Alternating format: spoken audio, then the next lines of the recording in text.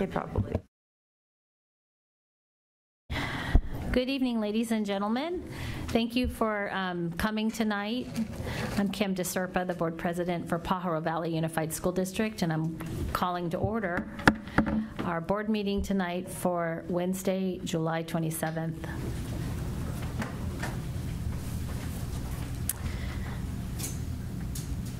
We'll start out tonight with the Pledge of Allegiance, and Trustee Oscar Soto, would you mind leading us in the pledge? Thank you.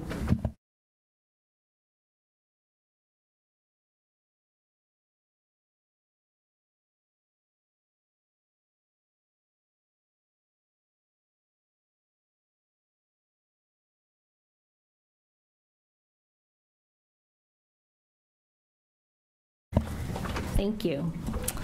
If anyone here tonight needs interpretation, se habla español, please see our interpreter who's sitting over here waving her hand. She has an interpreter set up that she can give you.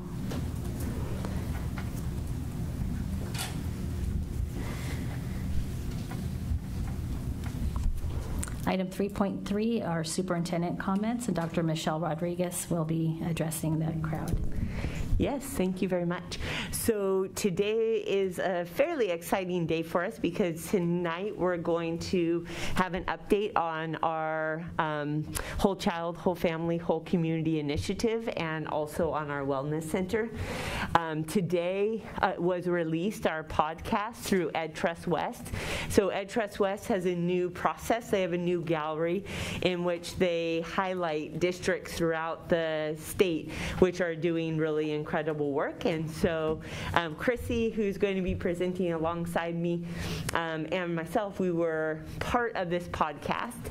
And so Alicia is going to be sending it out to all of our members. But this right here is just the brief of it, of what was happening. And so I just wanted to let you know that we've really had a lot of positive interactions and a lot of positive recognition on the work that we're doing, aligned with Whole Child, Whole Family, Whole Community.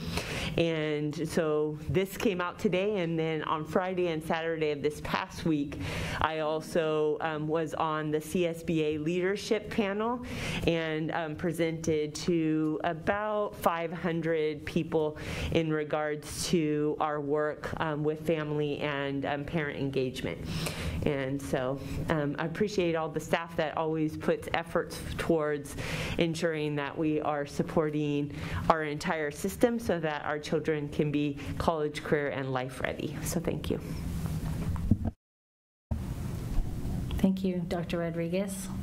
Next, we move on to governing board comments, item 3.4. We'll start with Jennifer Holm. Thank you, President DeSerpa.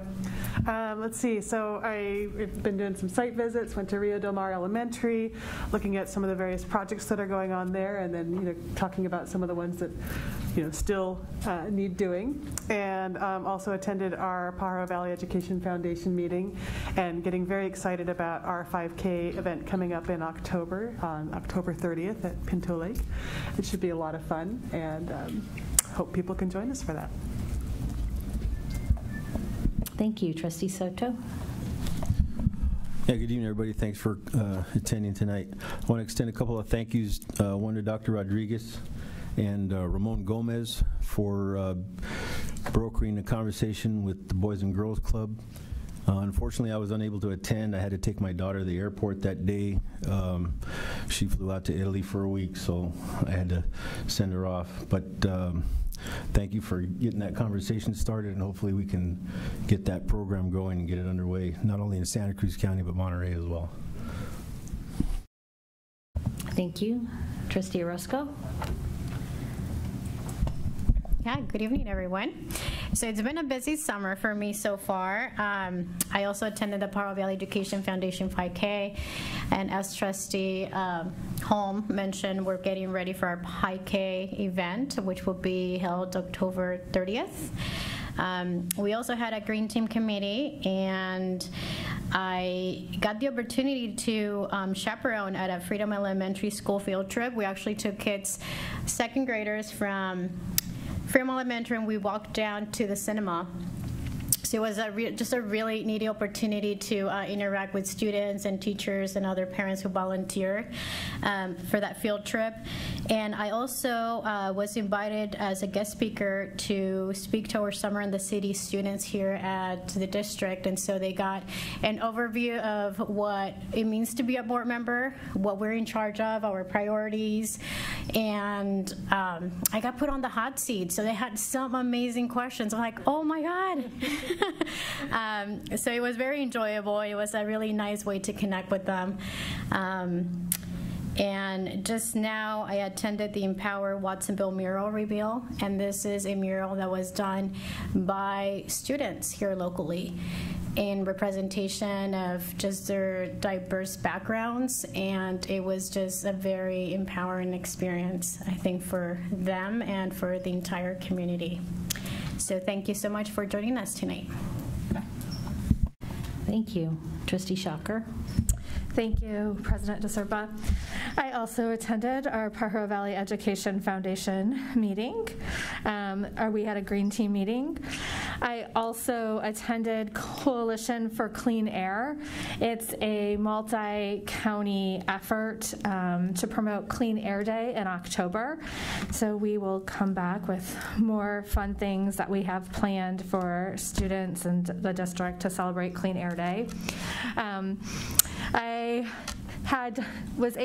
was supposed to meet, but my child was sick, but Dr. Rodriguez took over for me and met with the city at Starlight Elementary School concerning their repainting of lines and rezoning parking on the streets at Starlight Elementary. And parents, I think, will be happy when that is done. They'll have more places to park to drop off their children and a drop-off zone, and we'll have safe bike lanes and pedestrian walking lanes over there, so that'll be happening soon.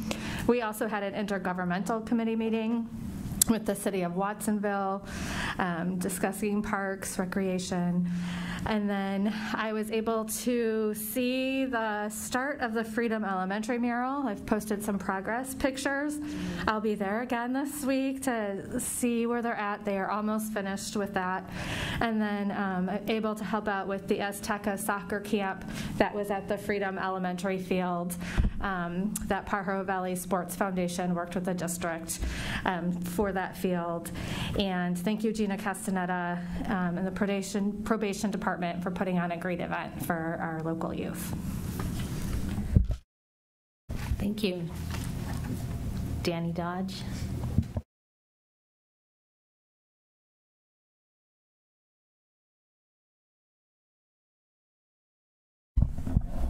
Okay. Good evening, everybody. Thank you for being here, and thank you for everybody watching. I just wanted to briefly say the progress at Mini Light Portables is going well. I was able to see it, so thank you, trustees, Dr. Michelle Rodriguez, Clint, for making sure everything's going smoothly. It looks great, and the people in my area are happy to see that new projects are finally taking place. I also like to thank the city of Watsonville and the administration of Watsonville High School for making our streets safer. You know, they're putting more lines, crosswalks, lights, solar panel, street lamps, and so I just like to thank the city of Watsonville for that, making sure our streets are safe at Watsonville High School. And today was an exciting day because my daughter left a charter school to sign up at Watsonville High School, so she's going to be a sophomore. So here we go. So thank you. Congratulations on that. That's big news. Okay, I've been attending many Pajaro Valley Prevention and Student Assistance meetings. We are looking for a new executive director, and I am on the search committee. I'm leading that effort, and Erica Padilla Chavez's boots will be very hard to fill, but we are. If anybody knows any fantastic candidates, please forward them to me, and I will be happy to forward them along to our search firm. If you'd like to speak on any of the items tonight, you have to have your yellow speaker card into Ava, who is sitting here on the end. She's our board clerk, prior to that item coming up on the agenda. So the speaker cards are in the back. I wanted to point out that we have former board member Doug Keegan here in the audience. Hi, Doug, and thank you for your service. We're very happy to have you back in the boardroom. Doug had the seat that Georgia Acosta now fills, and we really miss you, Doug. I'd like to also thank Taylor's Office City tonight for their donation to the Amaral. Is it to the Amaral Legacy or just to the district? Just to the district, right? Just to our not just, but to our district for $4,122.50. We really appreciate their partnership. And so tonight, I'll be asking for a motion to approve our agenda. I'd like to pull item 11.20 out of consent. It's not quite ready for prime time. I'll move to approve. I'll second. All those in favor? Aye. Aye. Anyone opposed? Abstaining? Okay, the motion carries 501. Thank you. Oh, sorry, I'm sorry, 601. Next up, we have approval of our minutes, item 5.1. These minutes were from June 22nd, 2022. I'll move to approve. I'll second. All those in favor? Aye. Aye. Aye. Motion carries 601 with Georgia Acosta absent. Next, we have a public hearing, 6.1, Level 1 and Level 2 developer fees and surveys. And this item will be presented by our CBO, Clint Rucker.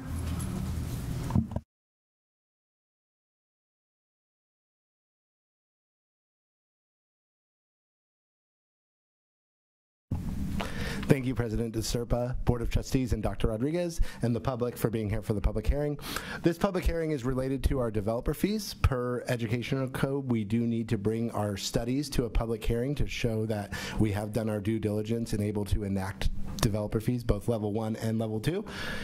Attached to this, you'll see the developer fee studies for both level 1 and level 2. The level 1 studies actually only required once every 8 years. We did have one done back in 2020, which allows us to continue to levy those fees as they're increased by the State Allocation Board every February. So the State Allocation Board in February did increase them. They increased our level 1 fees from $408 for residential to $479, and then they increased the commercial from 66 cents to 78 cents. And then our level 2 fees, which require a school facility needs analysis, and what that looks at is what it would cost to replace our facilities versus our bonding capacity, as well as how many portables do we have versus fully furnished buildings that are in-ground buildings. And we passed both of those tests, so we are able to enact those level 2 fees, which currently are at $538. Those will go up to actually $579. So this is a public hearing in order to answer any questions the public may have. Later in the agenda, you'll see that we'll have to approve both the studies as per the new law that was enacted in January of 2022, as well as the resolutions for those. Thank you. Do we have any speakers to this item? No speakers. Okay, any board discussion or questions? Oscar? Just given the fact the recent approval of some of the projects here in the city, are any of those fees going to apply to this? So this will only be for anything that starts 2 weeks, actually, I think it's 15 days from the approval of the increase of fees. So our current fees will apply to those. To the current project's current fee? So the current projects will still have that 408 and that 0.66 for the commercial, or the 538 for the level 2 residential. All right. Trustee Holm? And just for the benefit of the public, it's like, so this is, these are specifically for like facilities, at our school sites, right? And what is the current climate for other ways of generating funds for facilities? Yeah, so unfortunately the governor's budget removed our facilities funding that we were patiently and hopefully awaiting. So developer fees is really one of the ways that we're able to either do new buildings or to improve buildings that have met their lifespan.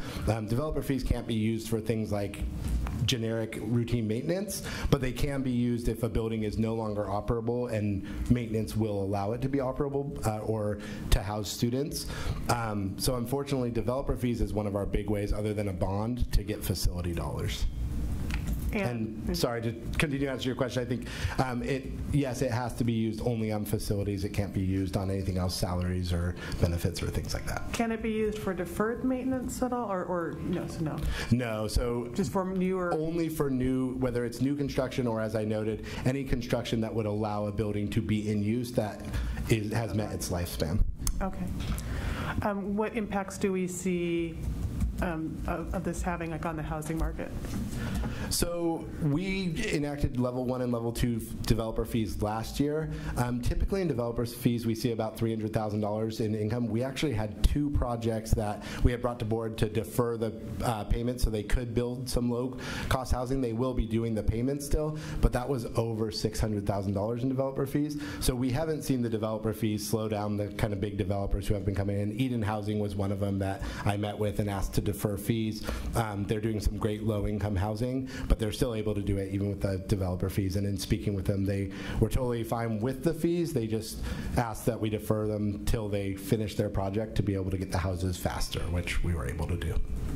Okay, thank you.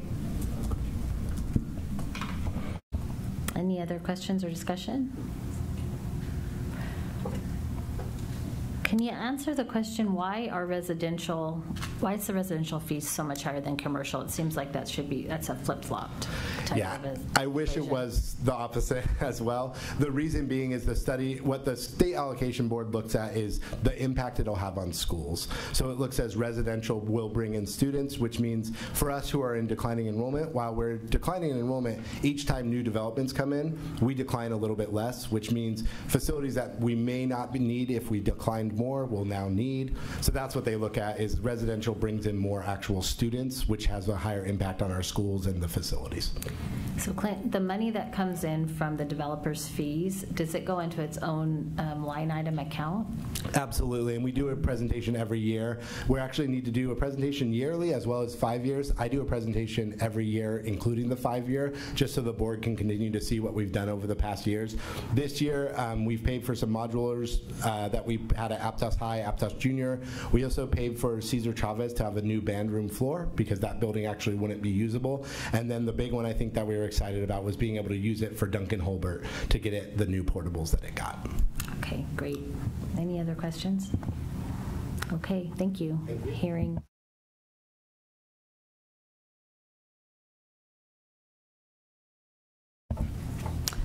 Item 7.1, report and discussion item on Citizens Bond Oversight Committee. This is the review report, again, presented by Clint Rucker, our Chief Business Officer. Thank you again. Thank you again, President DeSerpa, Board of Trustees, and Dr. Rodriguez. Yes, so annually, due to our Measure L bond, we are required to present to the board at least annually on the progress or any of the improvements that we've done through Measure L funds. I do have the honor of having actually Doug Keegan here with me that I invited to be a part of this. In reviewing the presentation, he was gracious enough to let me do the presentation, but he is here to answer any questions if people have questions for the Oversight Committee, so he is here to take care of those. So just to give some updates, this year we did actually add 2 new members. We had Richard Reed and Willie Yahiro, who have both joined our Bond Oversight Committee, so we are fully staffed on that committee now. We had 2 meetings this year. We're required to only have 1 meeting a year. We did have one in August as well as one in February. We didn't have any major changes to our Measure L projects. The ones that have been approved already through the voters and had already been approved through school site councils were the projects that we've done this year, so we didn't have actually any major changes to bring to COC.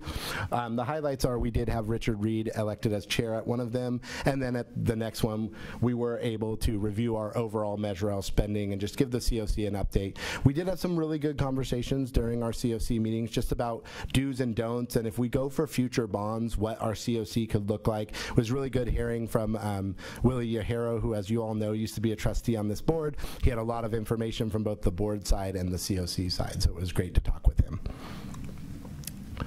So our Measure L audit, each year we have an independent auditor come in and do our Measure L funds separately from our normal audit. And as you all remember, I presented a few meetings ago about our Measure L audit. It did come in completely clean. We had no findings. So that was presented to the COC, and they also saw that audit and found that they approved of it. So here's some of the projects that we actually completed in 21-22. I won't go through each one, but I have pictures, which I think is way better. So we do have Aptos Junior High, Pajaro Valley High, we have Bradley, EA Hall, Mar Vista, and then Renaissance, which is what we've been working on also for one of the future or current projects. So just to show some pictures so the board can see what we've done. We have the MPR modernization at Aptos Junior High. We have that beautiful new MPR.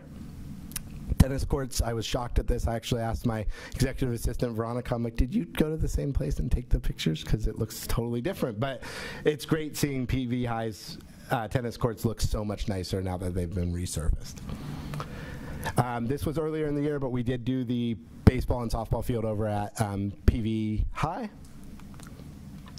Of course, who can forget EA Hall with that beautiful new field? We've been loving it. I know that the site's super excited. If you haven't been out there, highly recommend you go see it. It's a beautiful field. So our current projects that we're working on really over this summer is we have new portables at Alianza. The parking lot at both Bradley and Hall are being worked on. We have the new classrooms, as Trustee Dodge mentioned, at Minty White, which we're excited to see.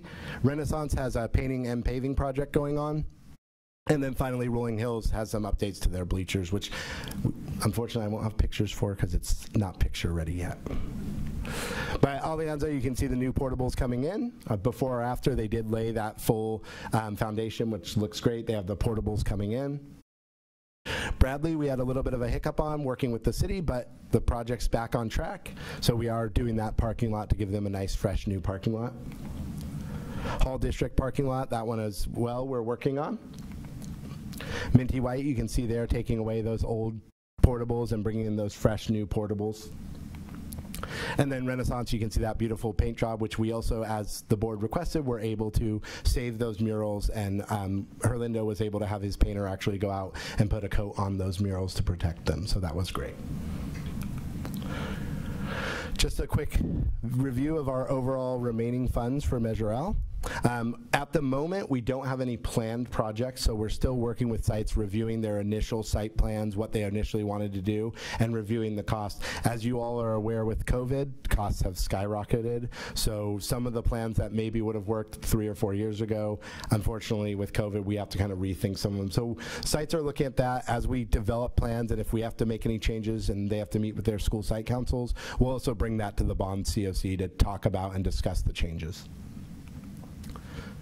Okay, and then our next upcoming meeting for the Bond COC will be August 23rd, and we'll be talking about future projects, as I noted, using those Measure L funds, kind of what's in the wings for all of those different sites, and if any sites have come forward with some changes they would like to make. One I can tell you right now that we already know about, the one I think I know is Starlight is looking to use some of their Measure L funds, hopefully to help improve that garden project and put in a shade structure, so that would be great. Okay, and I'm happy to answer any questions, or the famous Doug will answer questions as well. Okay.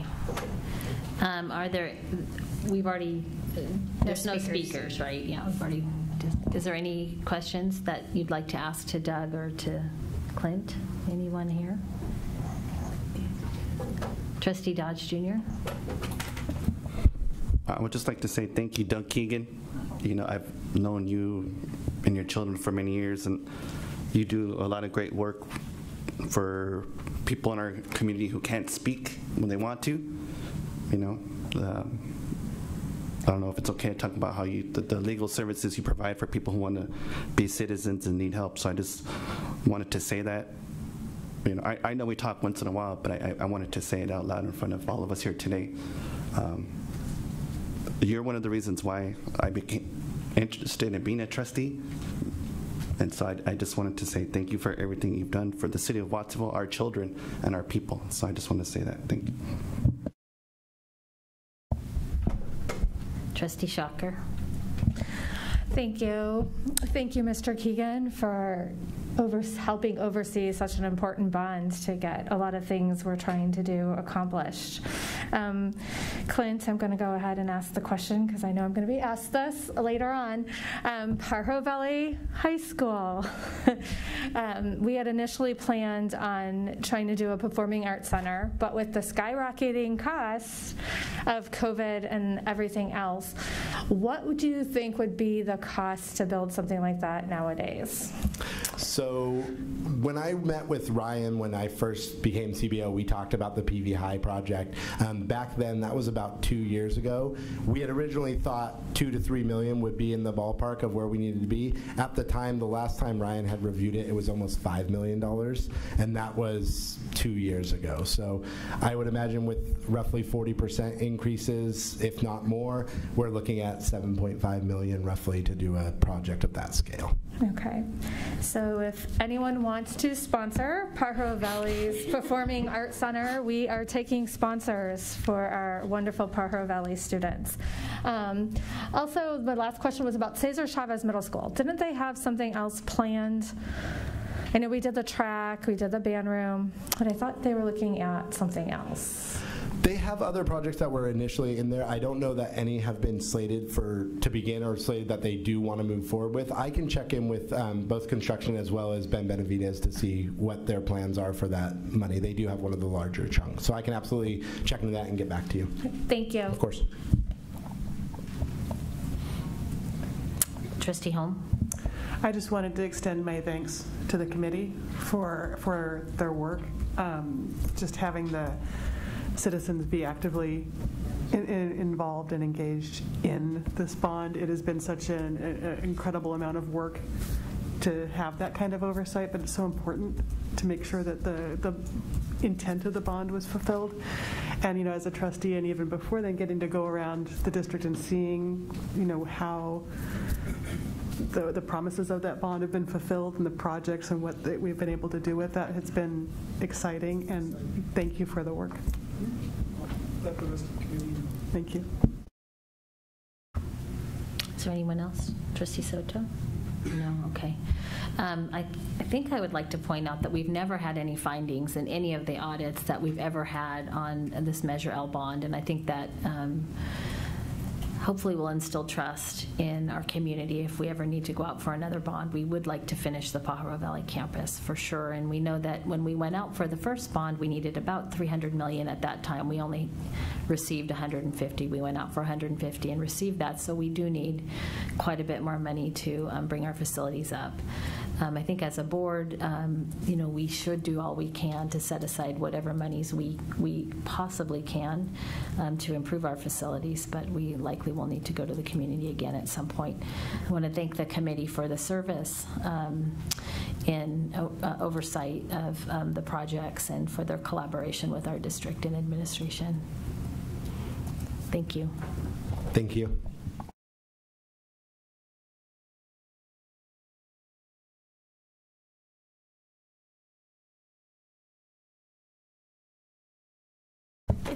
He's like, what?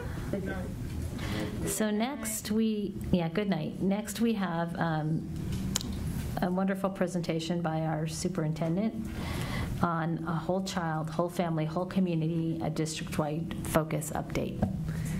Yeah, thanks so much. So Chrissy is going to be doing this presentation alongside. He gave it to me. And I'll be doing the first portion, and then she's gonna take over from that. So just so that everyone knows, I know you've seen this document quite a bit, but it's always, I think, is important that we go back to the LCAP goals that the board has set for us and the core values in which we established with parents and staff about 3 years ago now. And so when you look at the LCAP goals and you think about our focus on whole child, whole family, whole community, you actually see that representative in about 5 of our 7 goals and in the majority of our core values. And so when we are thinking of new projects and we're thinking about how do we want to best serve our families, this is what we always go back to and how we always support.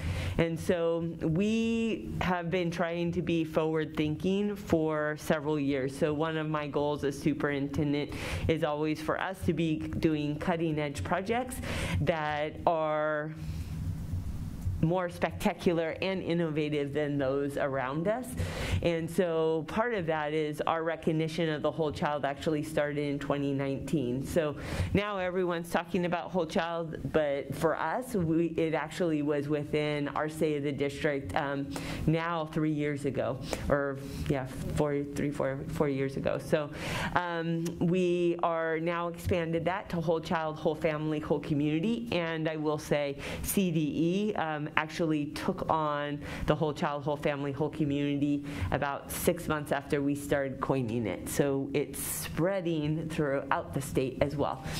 So when I often have people say to me, so what does that actually mean? When you say whole child, whole family, whole community, why is that so important to you, and why do you even talk about it? And I think what we have shown is that we really need to look at the holistic development of our students. So when I got here, we did have a significant focus on academics. We actually haven't wavered from that. But we also know that in order to have students truly accelerate and be successful in life, we also have to be looking at their holistic development, which means that they believe in their worth, that we're helping them discover their passions, interests, and talents. So we talk a lot about that. And that also we're helping them to develop skills, competencies, and identities that they can take through life. And we want them, the purpose of looking at whole child, whole family, whole community is just our recognition that the limitations and the challenges within the family unit, whatever that family unit is, does highly impact our students. And we talked earlier, several months ago, about dysregulation, and we know that that family unit, whatever that family unit consists of, it doesn't actually have to be a mother and father. It can be a grandparent, it can be a foster family. Whoever is caring for that child does have direct and high impact on that child's success. And so we believe in the asset mindset, looking at how can we take the strengths of each and every person within our ecosystem and really leverage that so that voices, assets, and experiences of our entire community are seen within the initiatives and the projects in which we do. And so we believe that academic success is built off of cognitive competencies and identities, so we've focused heavily on that, but also personal and interpersonal. So when you think of some of the new projects that we've done, whether it's the gardening instruction with Life Lab, the expansion of Food What, our support with our expansion of PVPSA, those are all because we believe that those skills and those identities and competencies will help them to be successful academically. And this is something that we're going to be actually focusing on pretty high this next bullet this upcoming year. So if you've already emailed me in the last couple of weeks, you'll see we have our new logo on there, which is, and our new theme this upcoming year is Together We Lift Up. And LIFT actually stands for Learning and Innovation for Transformation. But part of that is not only knowing, respecting, and valuing the interests and goals of students and families, but also holding high expectations. So there's a term called warm demander, right? Where that means high expectations, high supports. And so we really want to focus on that this upcoming year, but the fact that every single person within the system is going to be helping us to really support the children within our system. And so we're continually realigning our time, attention, and resources and energies to whole child, whole family, whole community. So that's not going to go away. You're going to wind up continuing to hear that pretty significantly. And so this is, just so you know, this is actually what I try to do is connect the dots. Sometimes people think that what we're doing is actually not connected to each other, but it's actually very aligned with where we're going. So something in the almost now 6 years that I've been here, my goals actually they've deepened, but they actually haven't changed. they've actually just continued to accelerate forward. And so this graphic shows you where we've been going since 2019. So if you look up at the very top, it just talks about we really started the redesign and infusion of arts and CT programming, again aligning it to passions, interests, and talents. In 2020, during the pandemic, we started the Greater Pajaro Valley Talent Compact with 60 of our community partners. And so those right there, I won't go over them, but those are the priorities that we established with those 60, that 60 partner ecosystem. In 2022, we also were one of the school districts that are allowed to be part of the CEI initiative, or the Community Engagement Initiative. And so we're really proud of that with the focus on authentic partnerships, and again, the importance of whole child, whole family. Then if you look from the top down, in this past year, we went after the planning grant for community schools. So we received the planning grant. So starting next month, we will be able to really start that planning with our community of which schools are they going to be, and how are we going to do those 4 pillars that you see right there. We opened our first Family Engagement and Wellness Center, which I'm going to spend very little time on because Chrissy's going to be speaking to that. And then what we started this summer, which was really a wonderful thing. So 3,000 students received more than 9 hours a day of enrichment and academic acceleration at our schools. And so we're going to continue to be providing that. And so one of the flagship examples of whole child, whole family, whole community is our wellness center, and so Chrissy is going to go ahead and support that. I do want to publicly thank Chrissy for the work that she did. So her title is actually the coordinator of counseling services, but because we did not have someone else to do it, she has taken the wellness center and really made it one of her passion projects, and so I appreciate her work. Thank you, Dr. Rodriguez.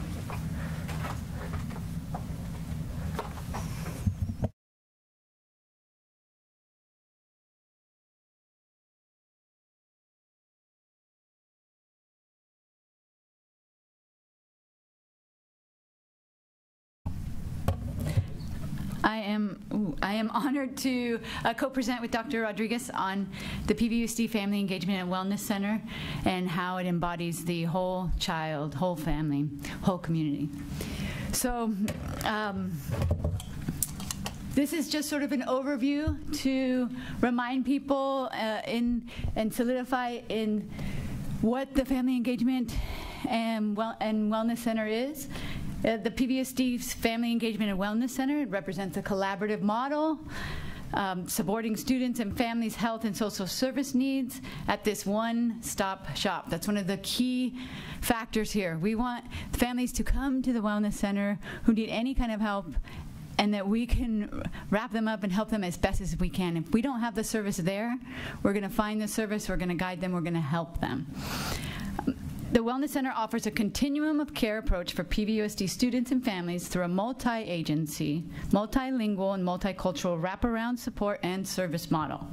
PVUSD is providing direct access to the Healthy Start program and mental health services just to start, and community partners provide direct services including PVPSA, Salud para la Gente, Community Action Board, and Second Harvest Food Bank. Together, our agencies offer students and families access to a food co-op during all operating hours. PVUSD and agency staff provide information, connection, services, and referrals to meet the social, emotional, mental, and physical health needs of our students and families. So that's just sort of the rewrap.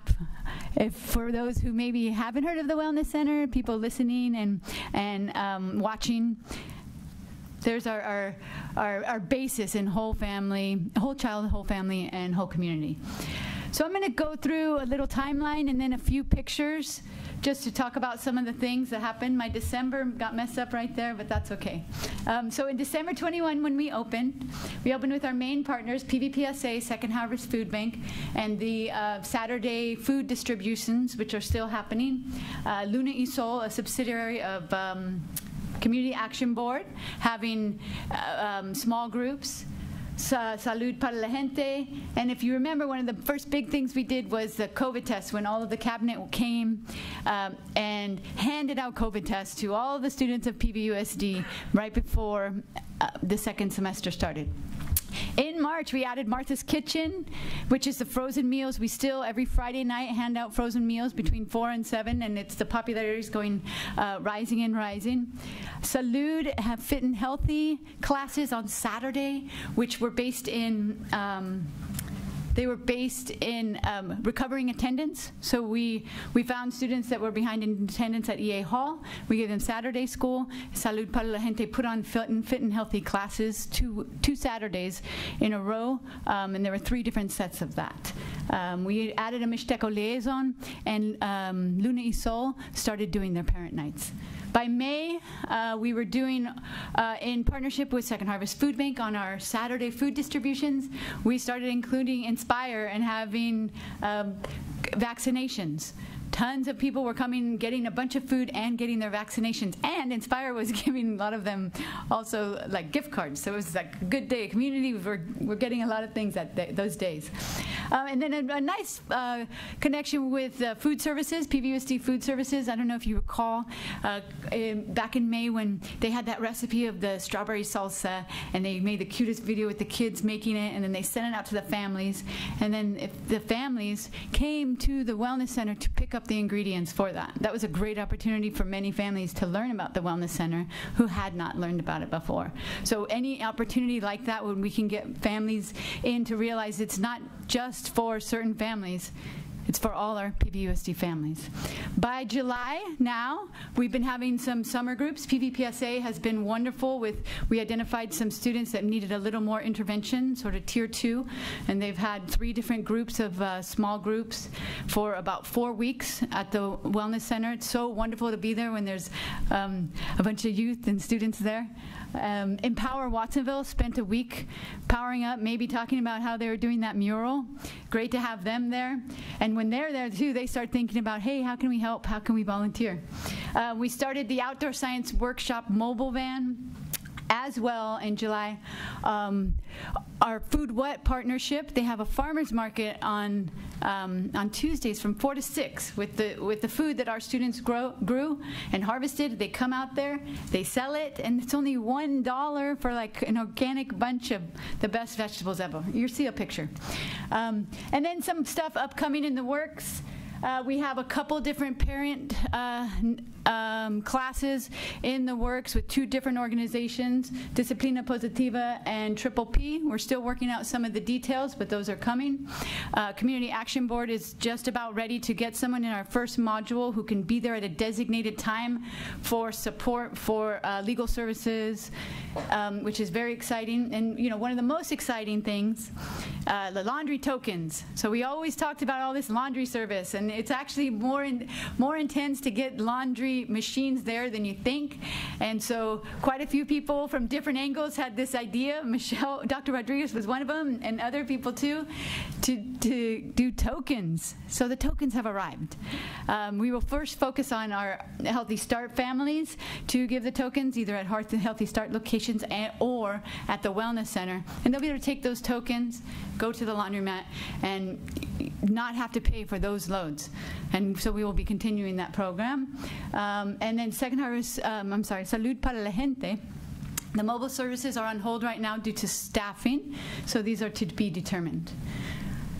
I will go through these pictures kind of quick. I just put them in because I think people like pictures, right?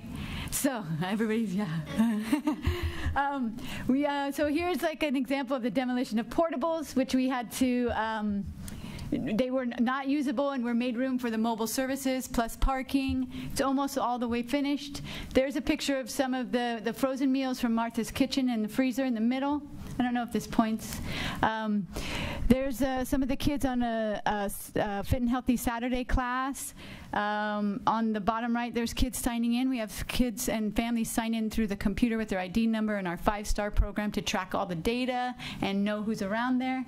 We have the underutilized resource we have is I call it the free Kinkos. Not to advertise for Kinko's or anything, but it's like for families and students.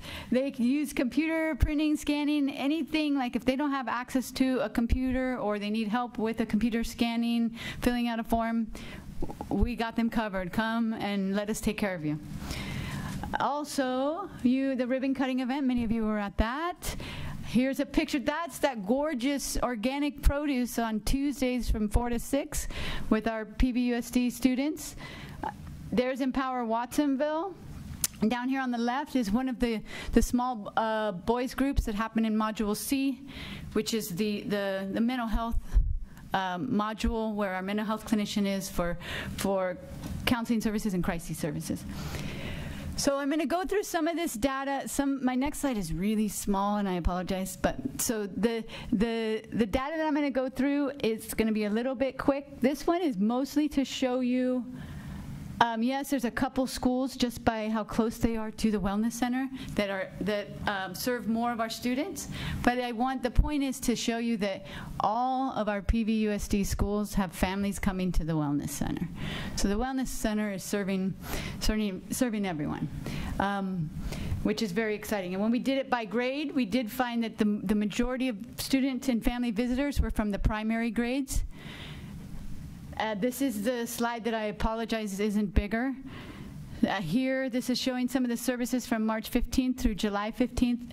As we're hearing from our community members, food insecurity is still an issue, and most people are accessing food services at the wellness center, the majority. So the food co-op visit, also we have the frozen meals from Martha's Kitchen is the orange pie at 10.5%.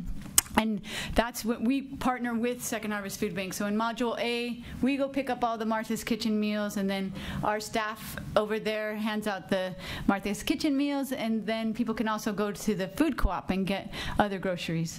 So there's a mix of services there. Small groups, mental health clinician, etc., as you see. And this is Second Harvest Food Bank data. Sorry, that title wasn't like that on my computer. So this is just showing the growth. This is also including the families we serve on Saturday food distributions. So June, Second Harvest Food Bank did not have Saturday food distributions, and they were doing their inventory, so they had kind of a pause. People still came to the food co-op. There wasn't quite as much choice.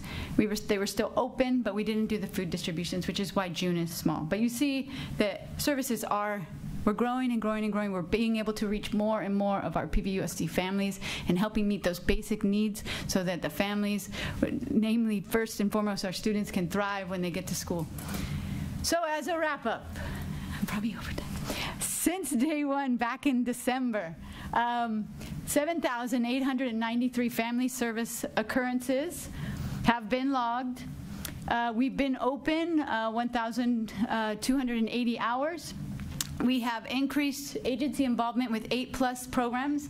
That's 8 more programs, and we will continue. Again, keep sending us your great ideas and ideas for partnerships. We continue to build community, making families and students' lives better, always listening and staying responsive to their needs. And as we grow, we will continue to serve the whole child, the whole family, alongside families and the community. This last slide is really for the public. If people don't know how to reach the Wellness Center, that information is there. Thank you so much. If there's time for questions, I'll be happy to try to answer any questions. Do we have any speakers? It is a great presentation, to be sure. We have one speaker, Chris Webb. Oh, excuse me.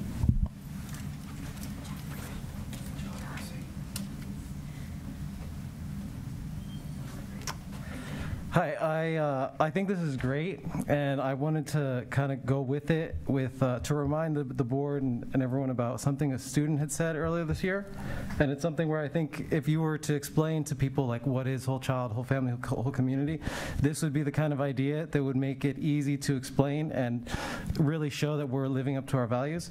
And you might recall when the student came or spoke here, she had mentioned wanting to have teachers be able to bring in their kids if they come into some kind of childcare situation.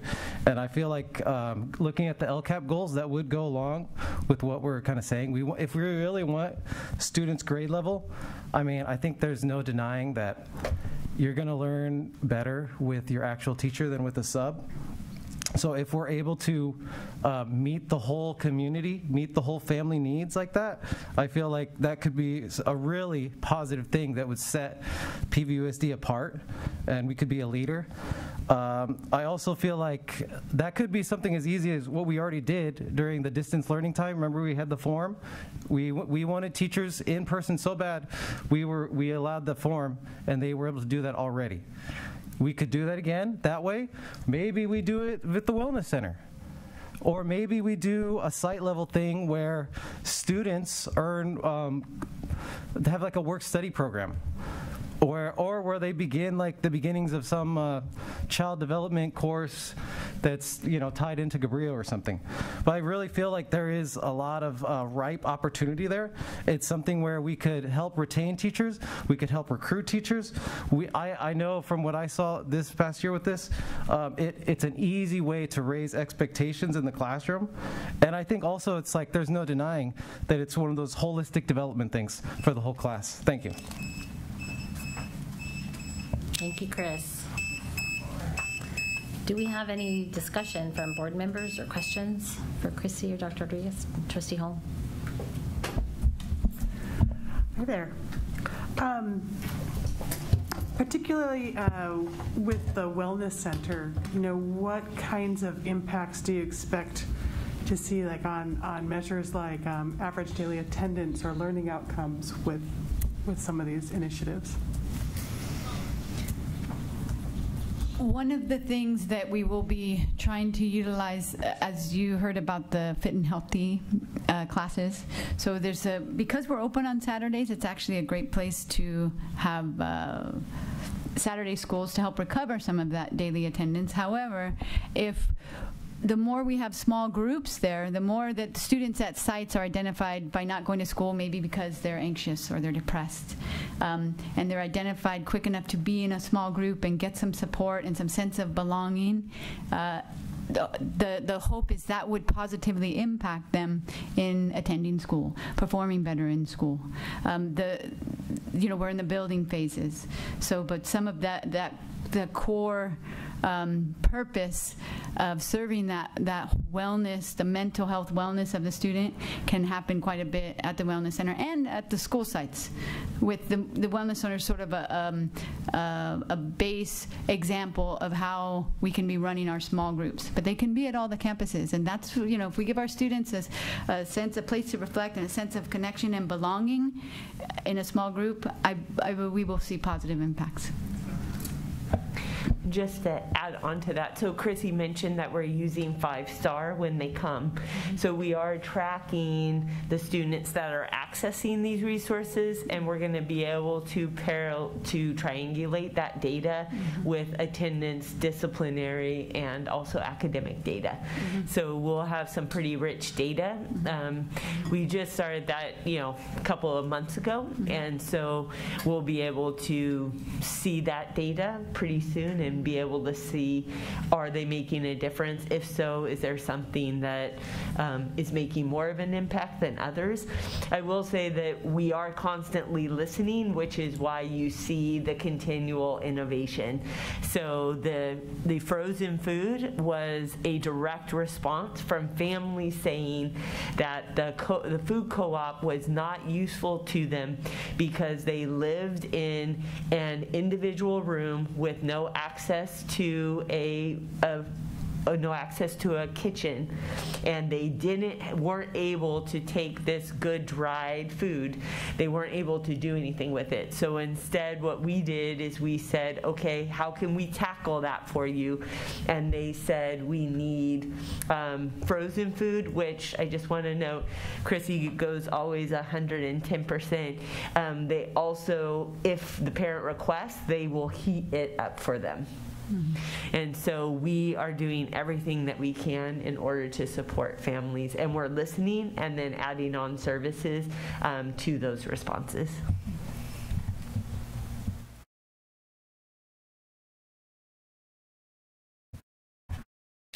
Any other questions? Trustee Dodge? I just want to say thank you, Chrissy. I've seen you in action. You know, I live a couple blocks away, and every time I direct people, students, you know, even my daughter's grandma, you're always there. You know, you're always managing cabs, Second Harvest, these food demonstrations that I've seen. You know, people are hungry in our area, or the area that I represent, and you know, Dr. Michelle Rodriguez, and you guys see, and you guys are listening to the people, you know, living in a room and not having access. You know, it's a big deal. And even laundry tokens. You know, there's a laundromat right there on East Lake behind the field. You know, washing loads of clothes for $10 adds up. You know, $10, $20, $30, $40 just to wash. Then you still have to dry. And so I think that's a great idea with the laundry tokens. And I just like to, you know, say thank you for everything you're doing. You know, I see it's like a community out there. I see you directing everybody where to go, what portable to see, and I just wanted to say thank you for what you're doing out there. Thank you, Trustee Dodge. And I, as in a bittersweet note, as you know, I'm the coordinator of counseling programs. I forgot to introduce myself, huh? But so my position as coordinator of counseling programs actually no longer will be running or helping manage the wellness center. As you know, you all hired Mr. Ben Slider to be the coordinator of student services, and we're having a good time doing a little bit of a handoff, and the baton is going to Mr. Slider. Wave to everybody, Mr. Slider.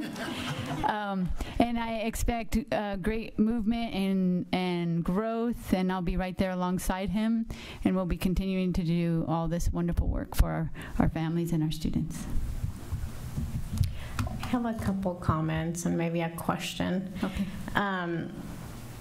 Yeah, with inflation and the housing crisis, it seems to me like through this wellness center, we're addressing many of the concerns out in the community. Not concerns, needs, I should say. So it seems to me that as we continue moving forward with other wellness centers, I think there's room for collaborating with the city of Watsonville and probably leveraging some of their funding in support of these wellness centers.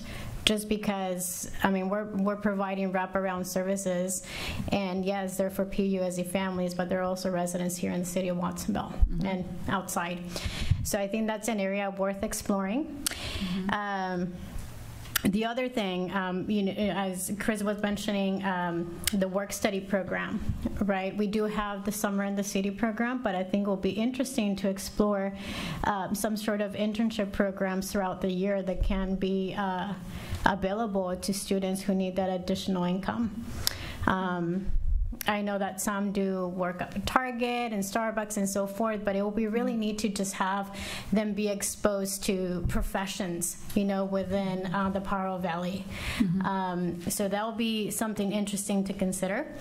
And then my last point, I know Chris also mentioned it, but I think we did explore the possibility of childcare for our employees at my request years back, and that conversation started, but it just sort of there were other priorities at that time. But I think it'll be interesting to just sort of have that conversation, look at possibilities, and see if something's feasible. Yeah. So I probably read Chris's mind earlier, but we actually are in the conversations with the now having UPK and possibly having some additional spaces within our preschool programs. We are having conversations about that. We just have to work with state on getting some waivers due to income waivers. There's some income requirements that we would have to get around, but it definitely is something to consider. I know housing would be another thing that we tried to tackle, and that one is a harder nut to crack. So this one is definitely something. When I think of cost, I have a niece who has a 1-year-old, and I know how much it costs for her to, have to have care for Sherry Grace, and so because of that, that is something that we're significantly considering. So stay tuned, Chris. Trustee Shocker. Just to kind of go on to Maria's point, with the Wellness Center in the city of Watsonville, it would be nice to have some information from City Parks and Recreation in there about programs that are offered for youth. I know one of the complaints I hear from parents a lot is they don't know what to put their child in, or there's no programs for their child to do besides after-school programs.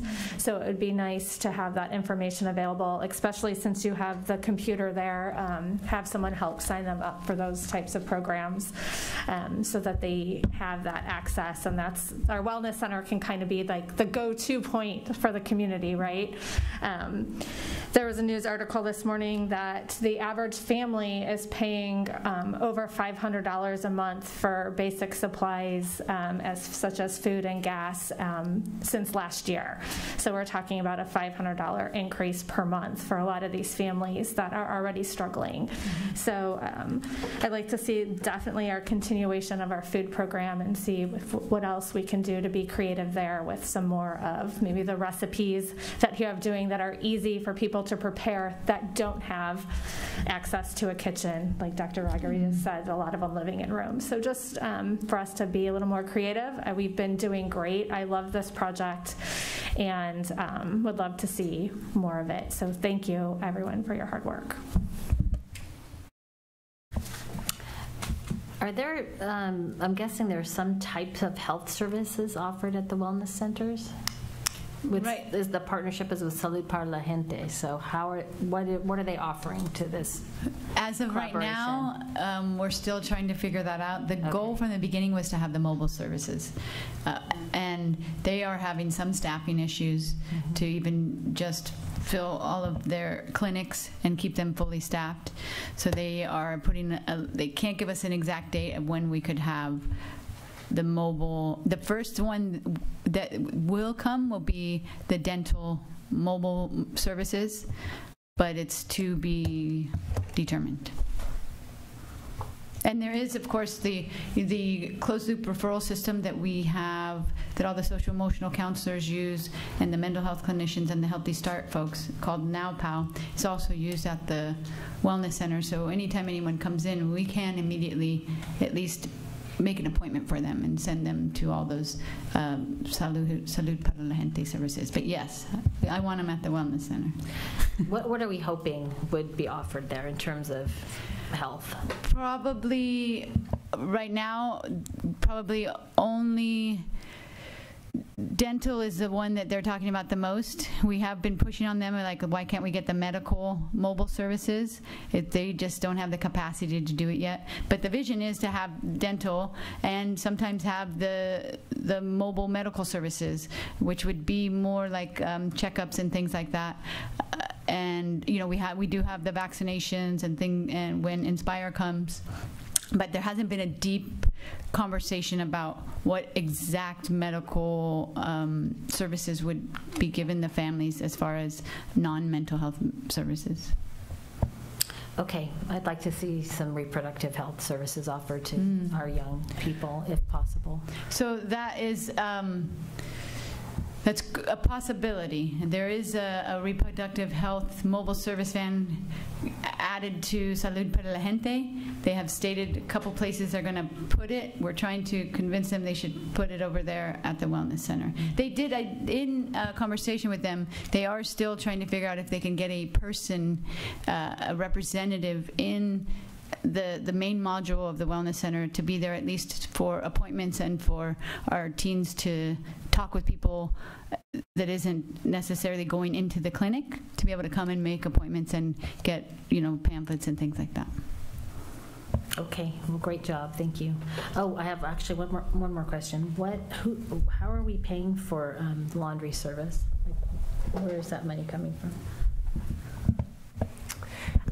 We'll be using our one-time monies, so we'll be using ESSER and some of our other one-time monies. Thank you, Dr. Rodriguez. Trustee Dodge. Just to follow up, how you were talking about reproductive services, have we reached out to Planned Parenthood yet about that?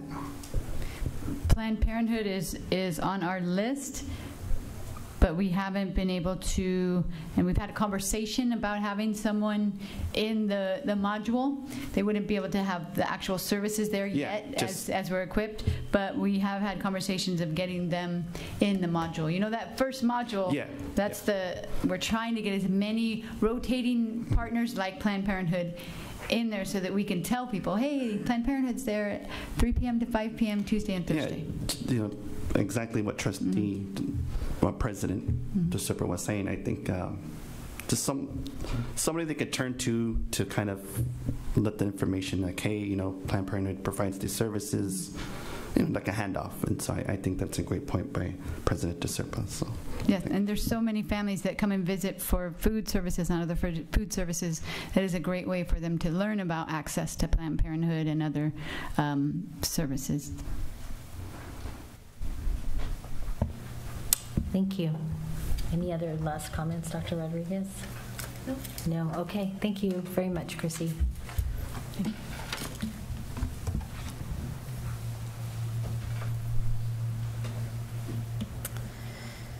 Okay. Next up, we have item 8.1, our visitor non-agenda items. Do we have any speakers to 8.1? We have one speaker, Chris Webb.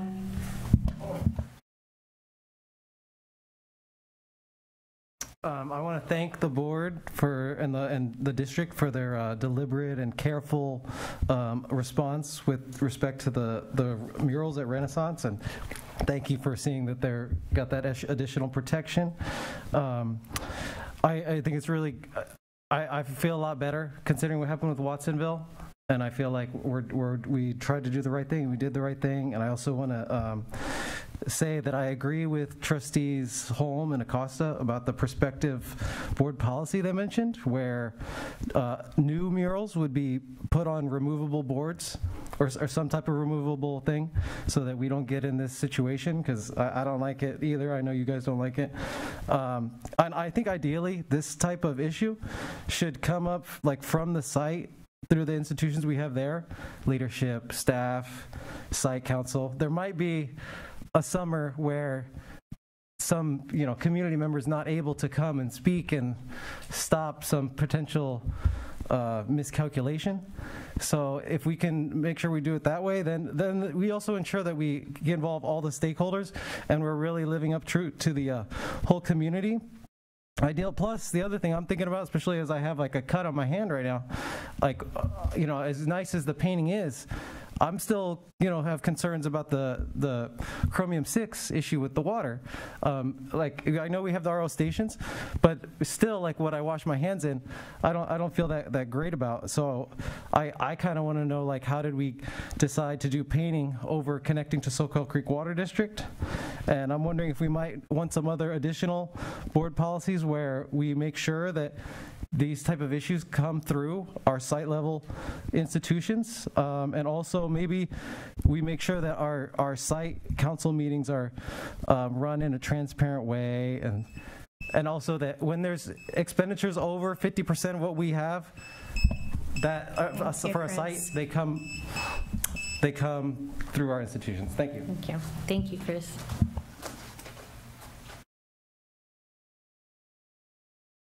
Moving on to employee organizations, starting with PVFT.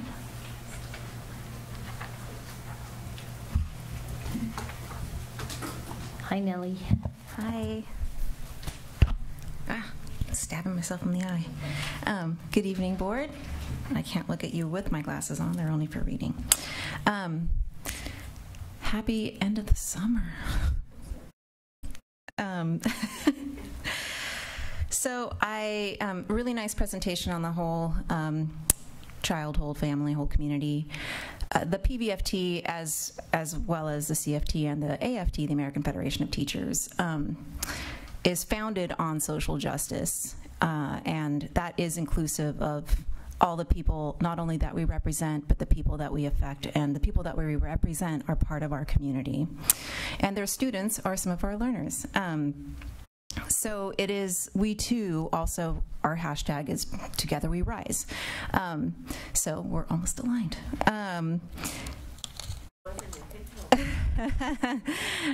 All right, so one of the things that has been mentioned tonight is community schools. So I do want to thank Dr. Rodriguez for hearing us out, the PVFT, out on our request to pursue the community schools funding, and which they did. I was able to be a part of the brainstorming, and one of the foundational aspects of the community school is the collaboration between the union and the district in establishing the programs or the sites. So we are looking forward to that. And another item that was mentioned by Chris, and then Dr. Rodriguez spoke to it really briefly, was the whole preschool access for our teachers. That was one of our last conversations that she and I had in June before I went on summer break, and that was, how do we address the issue or the concern of childcare, the cost of childcare that our members face as young parents, especially if they're on the lower end of our salary schedule. So I do appreciate that that is something that the district is looking at, because I know that with the TK or the pre-K program, reducing then the ADA for the regular preschool program, we can hopefully use one of those centers that eventually might be vacated to help with our teachers or our educators in our district. And I think that that would be very innovative, kind of like Google providing daycare for their employees. And then I just want to remind the board that, as you are well aware, the state did pass a very generous budget. So overall, the LCFF funding is increased by 13% overall. That's inclusive of our 6.56% in the COLA, and then the additional billions that go to above that amount. And so there is a lot of money coming into the district, and I really hope, and I'm not standing up here to say we want it all, but as part of that focus for a whole student in our community, it's important that we also invest in our students by providing them the educators they need qualified educators they need in the classroom. So we had 2 comprehensive high schools here in Watsonville that lacked staff all year long.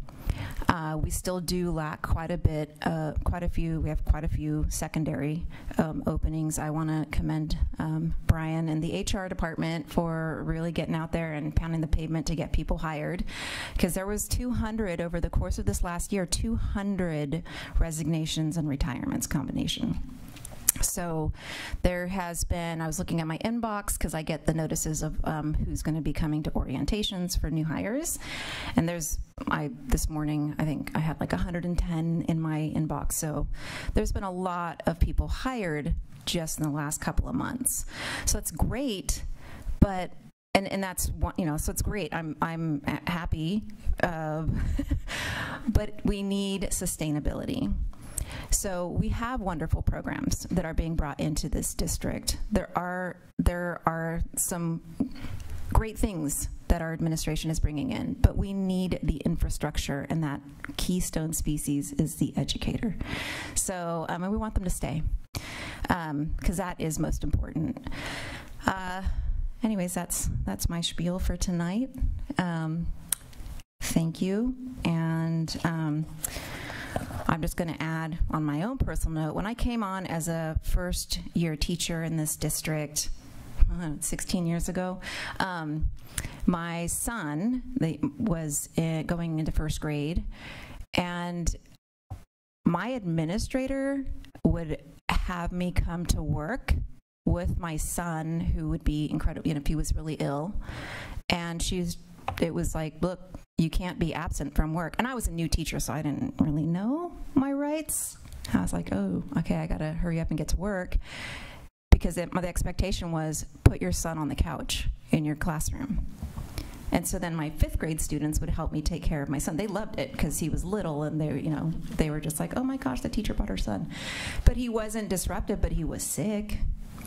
But that's, I'm not saying let's bring sick children to school. I'm saying if he was not sick and for some reason I needed to bring him, our children, they can adapt pretty well, and our students are always really thrilled to see another aspect of our own personal life. Thank you. Thank you, Nellie. Is there anyone here tonight from CSEA? Yeah, they're at conference. Okay. How about anyone from PAVAM tonight? Yeah. Great. Hi, Richard. All right. Good evening. President DeSerpa, Board of Trustees, Dr. Rodriguez. I'm Rich Ariano. I am the proud director of the PVUSD Purchasing Department. And I'm actually going to take the time tonight to go through some of the things that our purchasing department does, highlight some of the work we've done over the last year that I think, for me, I'm super proud to be a part of.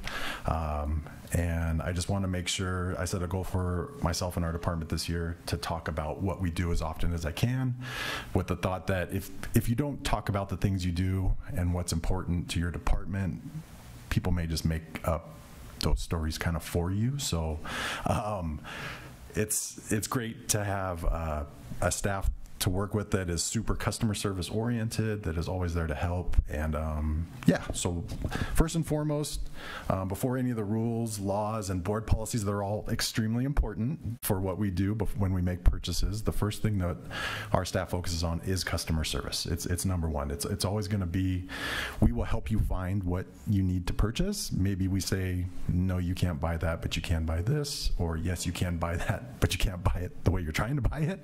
But we're always there to help work with them to find the best solutions to whatever they're trying to find. So the main thing that our staff loves about being in the purchasing department is that we get to work with every single school and every single department in the district. I mean, throughout the year, there is not a single site or department that we don't interact with and help out. And we understand that always has an effect on teachers in the classroom, CSE staff doing their work at their sites, and we're just there always for support. So one of the things that a lot of people probably don't know, purchasing department actually has 3 branches. There's our main purchasing department here. Everybody's here at the district office, but our purchasing department's here. We have our main warehouse, and then we have our district receptionist. And one of the things that I like to do kind of at the end of a year is go back and look at some kind of statistics. Sometimes the day-to-day stuff that we do doesn't really convey how much work we're actually getting done. So starting with our district receptionist, Peggy Raymond, she's in charge of our mailroom. And she always hands me her summaries for how much mail she sent out. Over the course of a year, she sent out 88,000 pieces of mail, which translates to our department's taking advantage of that and saving around $3,500 in postage for a year. So that was something that surprised me. I know why she's always so fired up about everybody sending things in the correct way, the right envelopes, flaps down. Do it right, or you will hear from Peggy. Our main warehouse is Mark Healy, Curtis Fox, and Brandon Cobbs. And going through the receiving log earlier today, they brought in 25,000 packages through this facility last year. Unknown number of items within those packages, but their role is always to receive those items, check those items, ensure that everything is accurate for what we ordered, what was shipped, no damage. If there are any issues, they work with that vendor to correct it, and then to ship those things off to the sites and ensure that we can pay for those items. And then our main purchasing department is comprised of our senior buyer, Carrie Marquez, our purchasing specialist, Grace Ramirez, and they processed 5,100 purchase orders last year. So I'm also part of that team. I get to see all of those too, but they are checking for the correct vendor, the correct pricing, making sure everything meets our standards and specifications for what we're going to buy to make sure we're getting the best items at the best price in the best time. We also process all of our service agreements. A lot of the really high profile things will come to the board for individual approvals, but a lot of other things for performers at schools or professional development consultants, we look at those and work with our sites and departments to make sure that they're following all the rules and regulations to hire who they hire to bring onto their sites, that they are have fingerprint background checks, COVID vaccinated. All of those things go through our department. So everything really that you see, desks, tables, chairs, that all goes through us to make sure that we're purchasing everything the right way. And then very quickly, just some of the projects that we were able to touch kind of this last year that were impactful across the district. Launch kits at the beginning of the school year to make sure that all students had a core set of classroom supplies to start the year. Every year, purchasing and finance departments meet with every single site and department in January and February to go through their budgets and see their open expenditures and make sure they have a plan to spend out their money. We worked with our planning team, Starlight, and the architects and contractors for the culinary garden and teaching kitchen project to order all the equipment for the kitchen, all the tables, chairs, appliances, wellness center agreements, MOUs, furniture, and then won't go into deal, but streamlining order processes, all the PPE we issued, COVID testing, vaccine clinics, and then rapid tests will be available for all students and staff before the start of school this year. Thank you. Thank you. Thanks, Rich. That was super comprehensive. I think that might be the first time we've heard from your department during one of these PVAM presentations. Anytime. Yeah, it was awesome. It was super interesting, and thanks to thank you to your staff for moving that much mail and packaging. I mean, it's like your own little post office there, so it's awesome. Anybody here tonight from CWA? Okay, moving on to our action items. This is item 10.1, developer fee justification study level 1.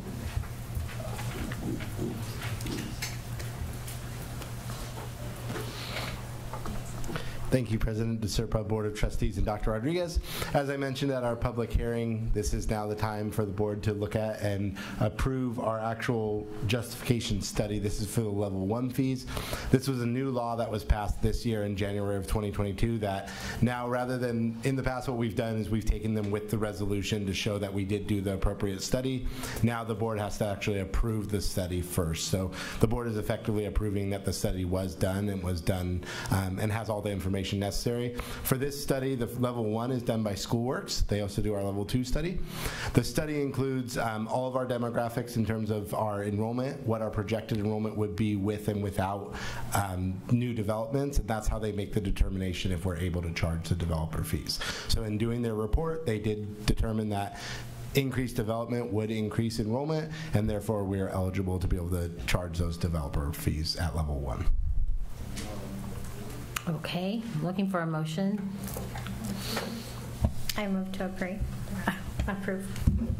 There's no speakers to this item. Oh, I'm sorry, no speakers. I'll second. First and a second, all those in favor? Aye. Aye. Anyone opposed? The motion carries 5-0-2 with Trustee Soto and Acosta absent. Item 10.2, Resolution 222303. Thank you once again, President DeSerpa, Board of Trustees, and Dr. Rodriguez. Now is the time for the board to approve the actual resolution, which will allow us to increase the developer fees to the new state allocation board approved amounts for level 1. Again, that's the $4.79 and the 78 cents for commercial. Again, that backup provided is also the study that, as I noted in the public hearing, is from 2020, but again, those studies are good for 8 years. And what they allow us to do is to continue charge developer fee level 1 at the approved rates by the state allocation board. We have no speakers to this item. I'll make a motion to approve. I'll second. All those in favor? Aye. Aye. Motion carries 5-0-2 with Trustee Soto away from his seat, Trustee Acosta absent. Hello. That's okay. I'm just reading it out. So this is item, is it 10, are we on 10.3 now? Yes. 10.3, developer fee level 2, school facility needs analysis. Thank you once again, President DeSerpa, Board of Trustees, and Dr. Rodriguez. This is now the level 2 school facility needs analysis. So unlike the justification study, the school facility needs analysis actually has to show that in at least one of the 4 areas we have qualified to be able to charge level 2 fees. The 2 areas we did qualify is that 20% of our buildings are portables and that our overall facility needs are above the 15% bonding capacity that we could do to support them. So that does justify those level 2 needs, showing that we do need that extra higher rate to be able to provide facilities for our students. Any speakers? None. Okay, looking for a motion. I'll make a motion to approve. I'll second. All those in favor? Aye. Aye. Anyone opposed or abstaining? Motion carries 6-0-1, Acosta absent.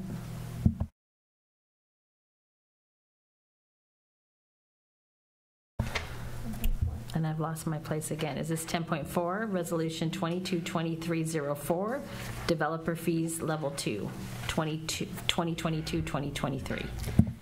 Thank you one last time, President DeSerpa, Board of Trustees, and Dr. Rodriguez. So this is now the chance for the board to approve the resolution, which will allow us to implement those level 2 fees at the new rate of $581. Any speakers? None. Okay, looking for a motion. Move to approve. Second. All those in favor? Aye. Aye. Anyone opposed or abstention? Motion passes 6-0-1. Thank you. Thank you so much.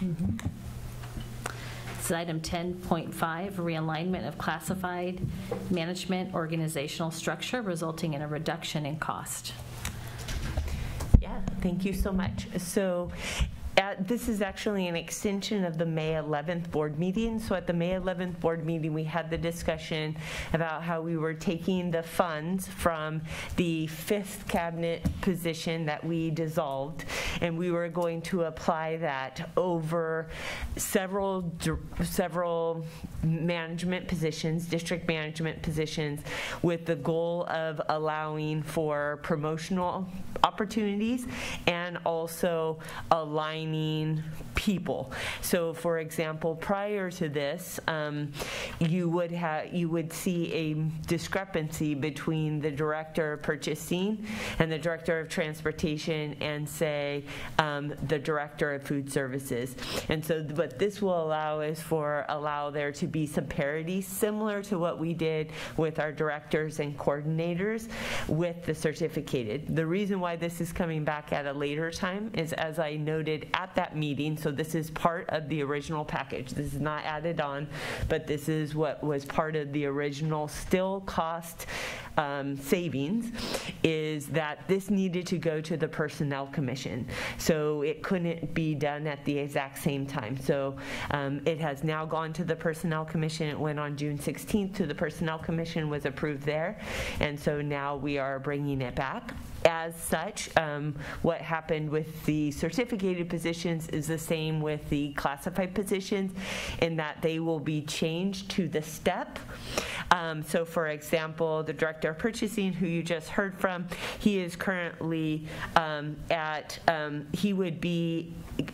he's currently at a step at range 37, step 6, which is almost all the way over.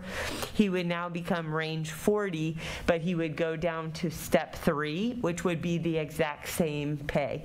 So they don't necessarily get a pay increase right away, but what they do have now is they have the ability to, over time, as they're with us more years, they have more room to grow over time, because many of them were at either a range 6 or 7, which meant that you were almost topped out.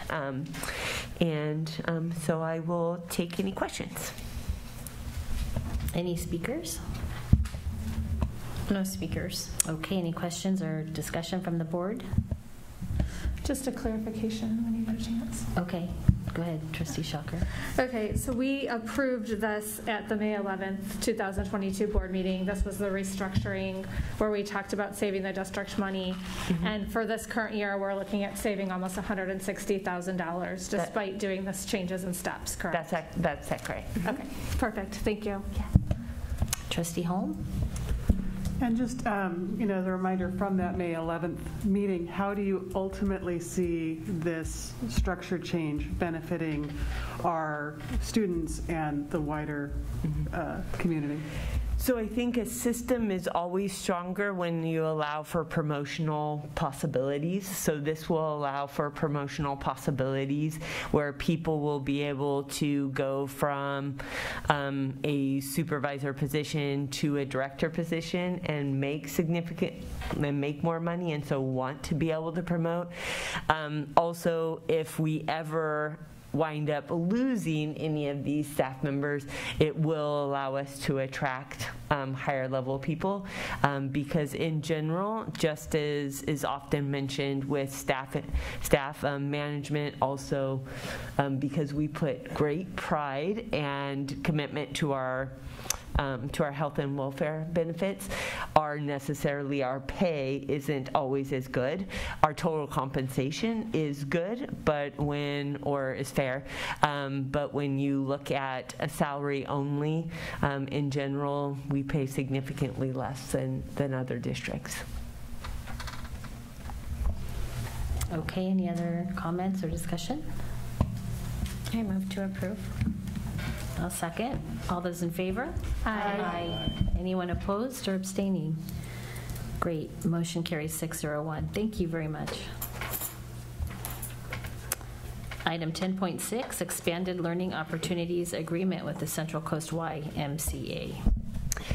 Yeah, so eventually you won't see the superintendent presenting these, but we needed to because we needed to move quickly and swiftly. So as was mentioned when I did the Expanded Learning Opportunity plan, what we had talked about was having our PM Kinder students have the ability to go to a community partner. So what you're going to see in the next 3 items is the community partners that we were referencing. So this first one is YMCA. So YMCA is going to be able to support 80 students, 80 slots of programming. There'll be parents that have TK and kindergarten students from Landmark, Radcliffe, and Starlight will be able to drop off their children free of charge at YMCA, and they will be able to have support from 8 to 11. Around 11 o'clock, our buses will pick them up and will take them to their 3 prospective classes. Another thing that they'll be doing, as I noted in the plan, is we have 6 Saturdays in which we will be providing support and enrichment to students. YMCA will also be providing on each one of those Saturdays 100 free slots for day camps.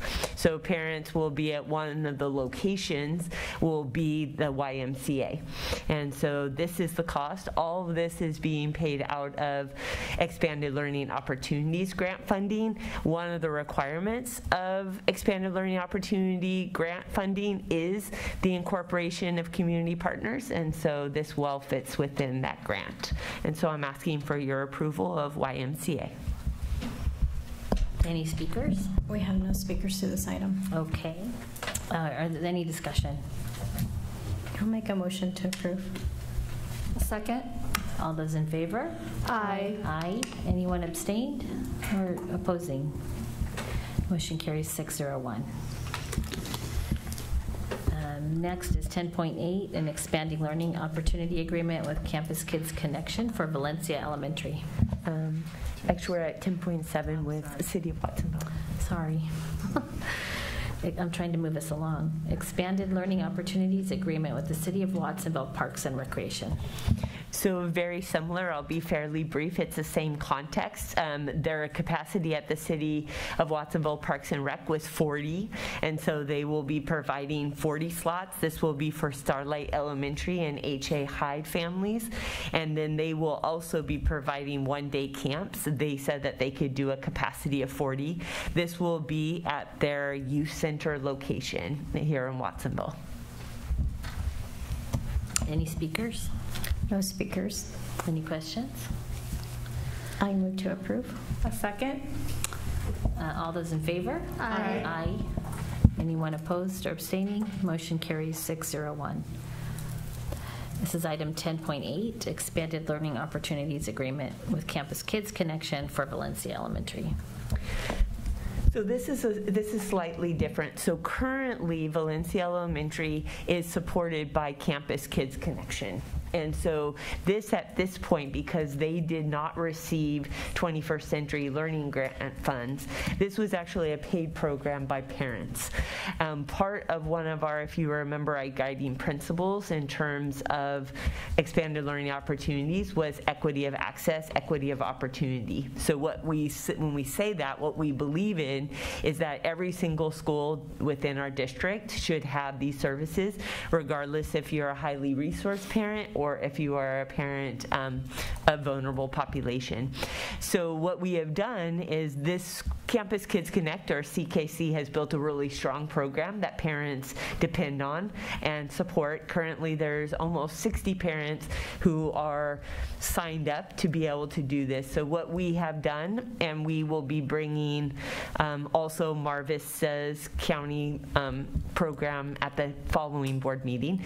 But what we have done is gone into agreement with CKC, where basically we will be reimbursing them for the cost of this program. They will currently be giving us initially 80 slots because they only have 60 students currently signed up. I do believe as soon as parents know that this is a free program, that we will have extension of that. So eventually this allows us to go up to 160 slots for that site. So again, our goal is to do 50% of the current population, and that would be 160 at that site. And so we're asking for agreement. We feel that the parents have been very happy with CKC, and we find that they're great partners, and we want to continue to partner with them. Are there any speakers? No speakers to this item. Okay, any questions or discussion? Make a motion to approve. I'll second. I actually have a question. So my kids went to Valencia, and I needed after-school care for them, and sent them to a school on Trout Gulch Road called Magic Apple. During the pandemic, Magic Apple had to close down everything. If a school like Magic Apple wanted to contract with the district to provide some of these slots, could they do that? I'm just wondering how other wonderful programs could get access to this same type of opportunity, if it's possible. Yeah, so what we've done is we've tried to have sustainability and consistency with families. So we haven't necessarily introduced additional groups. We have maintained the same groups. This, just to be really transparent, this would remove that possibility. So this would give all the funding to CKC. So if we do approve this, then, which is my recommendation, so that we can start April 15th, but it would, August, thank you. Not April, August 18th, August 15th is then we wouldn't have the funding source to be able to do anybody but CKC, which is who they've used for the last couple years. I'm not trying to derail the process that's already in place here. I'm just wondering in the future if there are other very worthy programs that wanted to know about these opportunities, how do we make that information available so that there is sort of a, diversity in the marketplace, that we should give other people opportunities when they have, programs that are excellent. Yeah, so first and foremost, if we have current staff there, we must maintain our own staffing. So in this case, we don't have current staff. So we won't be doing community partners at each and every school site. So those that currently have 21st Century Learning Grants have PVUSD extended learning staff. So we cannot replace that staff with outside partners unless we cannot meet the demand. So that would be the response, is once we see if we cannot meet the demand, then we would be able to turn to fellow partners. So you can give me their information so we have it handy if we need it.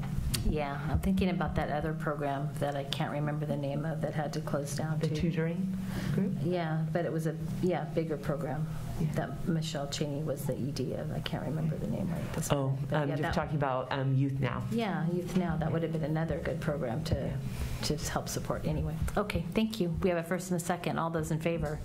Aye. Anyone opposed? Motion carries 601. Thank you.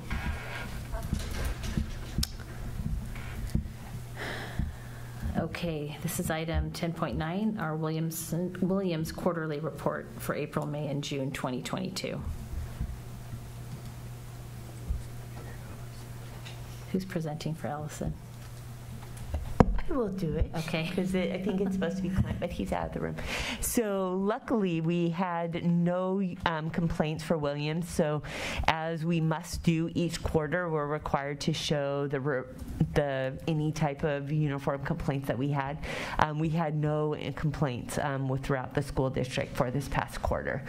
So we asked for the approval of the report. Any speakers? No speakers to this item. Okay. I'll make a motion to approve. Second. All those in favor? Aye. Aye. Motion carries 601. Thank you. Item 10.10, approve the appointment of a teacher on a provisional internship permit.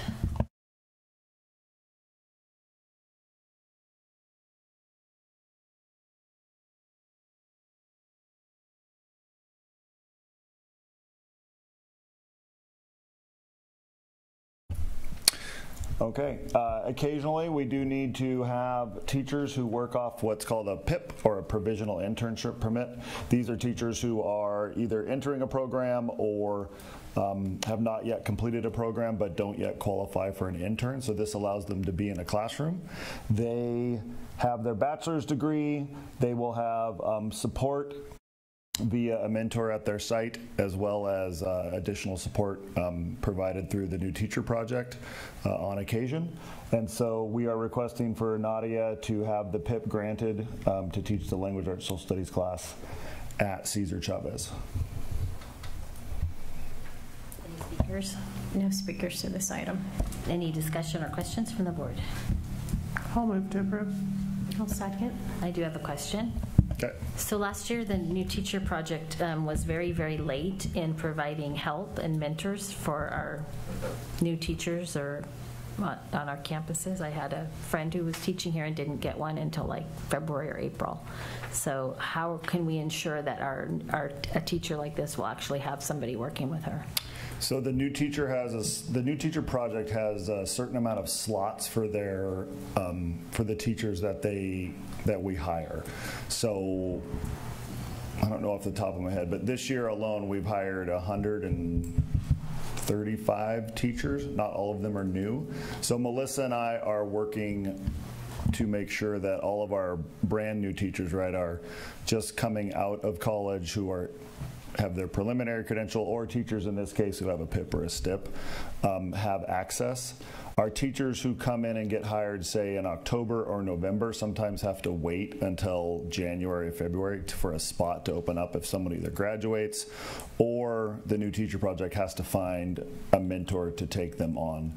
So that's where in our contract we have some MOUs that for site mentors, where we can have maybe someone in that department or someone at another school who's in that department can work with this person so that they can have a successful teaching year, want to come back, get in an intern program, and be ready to go.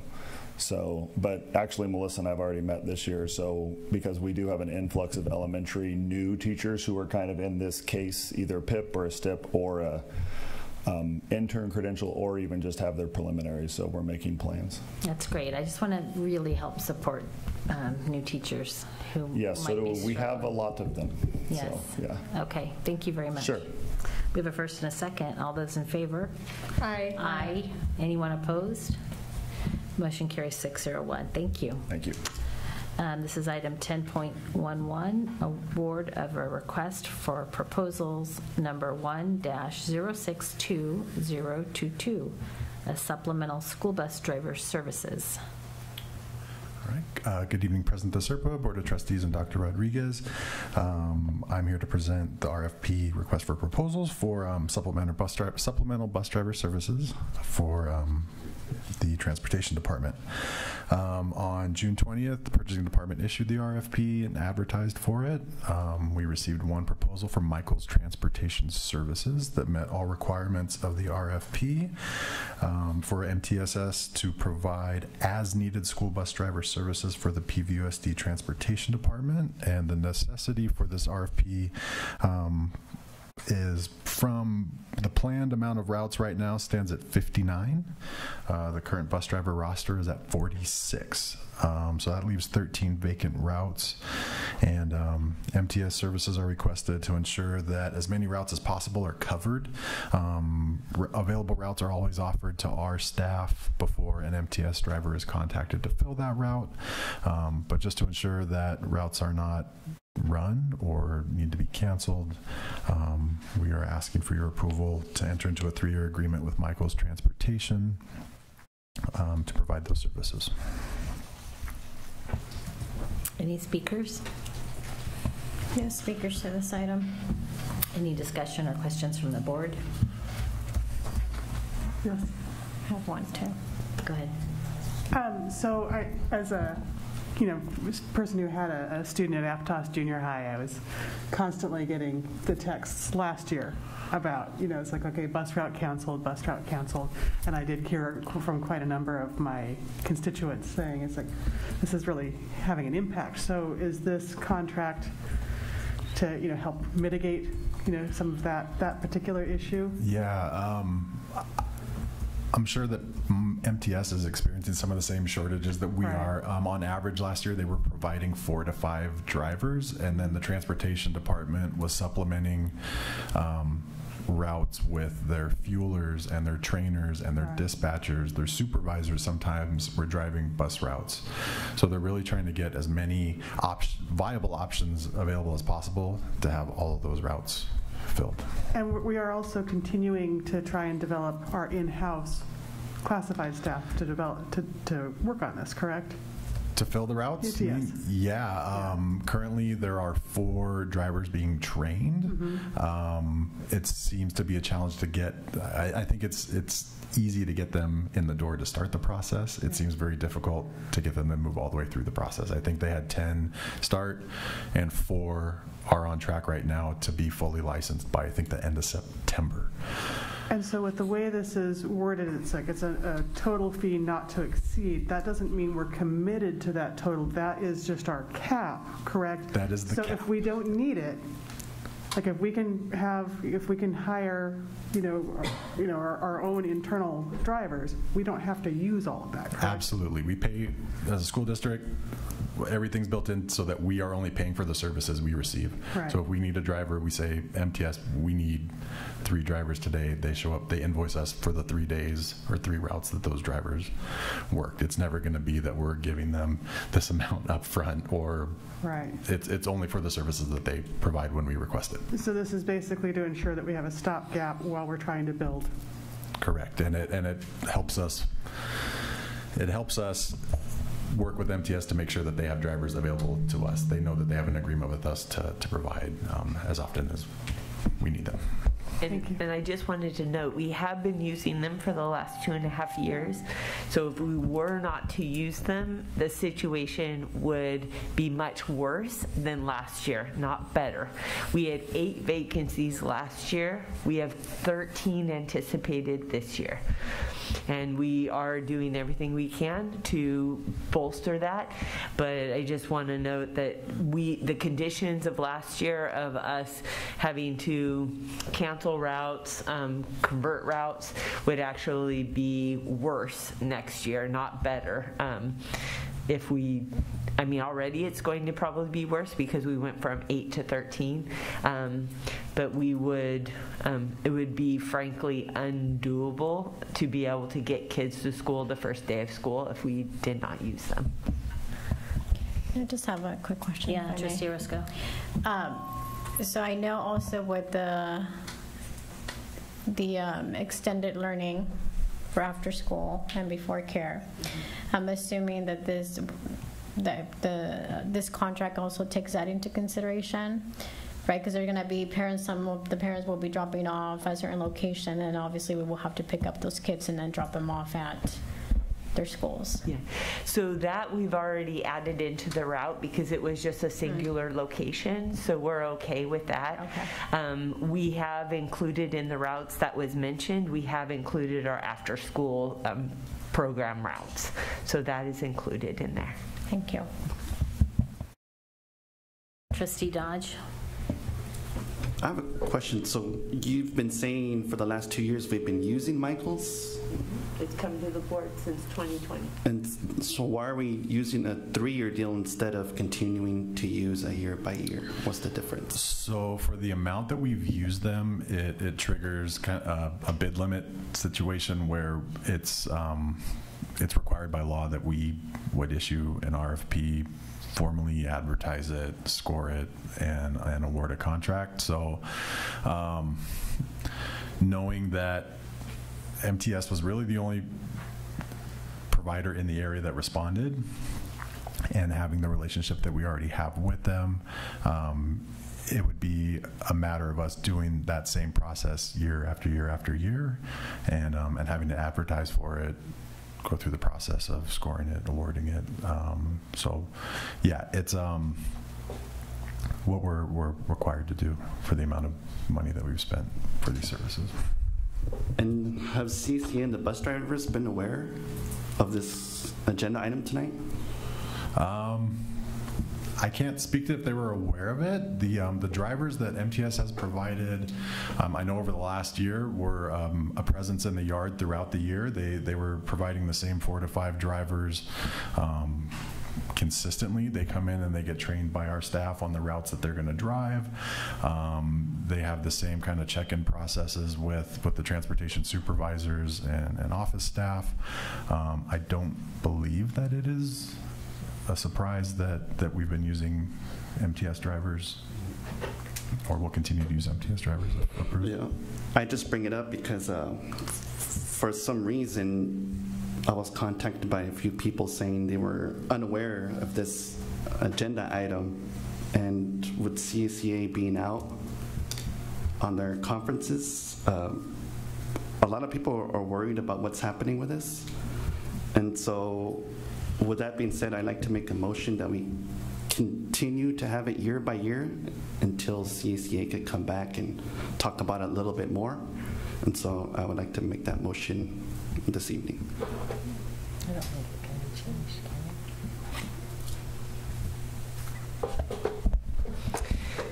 it? I think what I would say is it takes tremendous staff time in order to be able to do the RFP. And we did have a conversation with CSEA around 5:30 p.m. this evening, and so it was fairly short. But what I would say is this allows us to do it just as needed, so we can stop using them at any time if we want. But for me, it would be a challenge knowing that we only had one person even submit a bid to make the staff do all the work in which it was. we've had conversations about using Michael pretty frequently. I'll give you an example. We needed 20 drivers this summer and could not get them, so we used Michael's transportation for that. So we have consistently been using Michael's drivers, either driving our buses in some cases or driving theirs. It's a combination. But I would love to be able to say that we are going to be able to solve the problem of our bus driver shortage. But as you hear statewide and nationally, people are paying parents to drive buses. California has a higher standard for school bus drivers, as they should. But I don't anticipate not having a shortage for the next couple of years, even with our robust training. And so just for the public to be aware, we are one of the only school districts I know that provides the $5,000 training for free to our not yet staff. And then we, 2 years ago, I believe it was, maybe it was 3, did the behind the wheel pay as well. So even when they're training with us, we now pay them to try to maintain them. And even with all that, it's hard to get a license. So we had 10 that started, and 4 that we hope will end up. And we don't even know that yet because they haven't taken the CHP. So I'd request that it maintains a 3-year. The thing that has to happen is we need to pass this because the next board meeting is not before the first day of school, and it would mean we would not be able to transport all of our students. I know Michael does great work, and I've talked to someone who has an autistic son. He talks about how great Michael's is. All I'm saying is if we could just continue at least one more year, just a contract for one more year, let the bus drivers come back. That's all I'm saying. So I'm just keeping my motion on the floor. Thank you. I have a question. Okay. Jen Shocker. So if we did not approve this contract tonight, it would mean that we have kids not making it to school the first day of school. Okay. And last year, do you know approximately how many times we had to cancel routes due to shortages of drivers? It was daily. It was daily. It was different routes, but it was pretty close to daily, especially on Mondays and Fridays. I would say it was every Monday and Friday because we had the vacancies and then we had absences on top of that.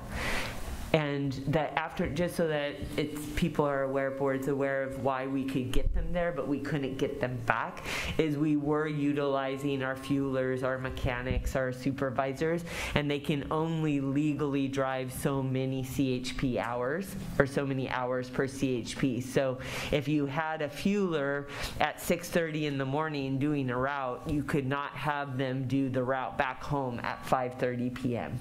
And so that's why we had a lot of parents ask, I don't understand, you got them there, how come you can't get them back home? And it's due to the amount of hours that they're allowed to be behind the wheel. And so this also provides us with some flexibility. You may remember that originally, so this started, just to help recollect, we started with Michael's when we were doing the safe spaces. You may remember we started when we were in the middle of the pandemic and doing the safe spaces. And then for this past year, we actually asked up to 15.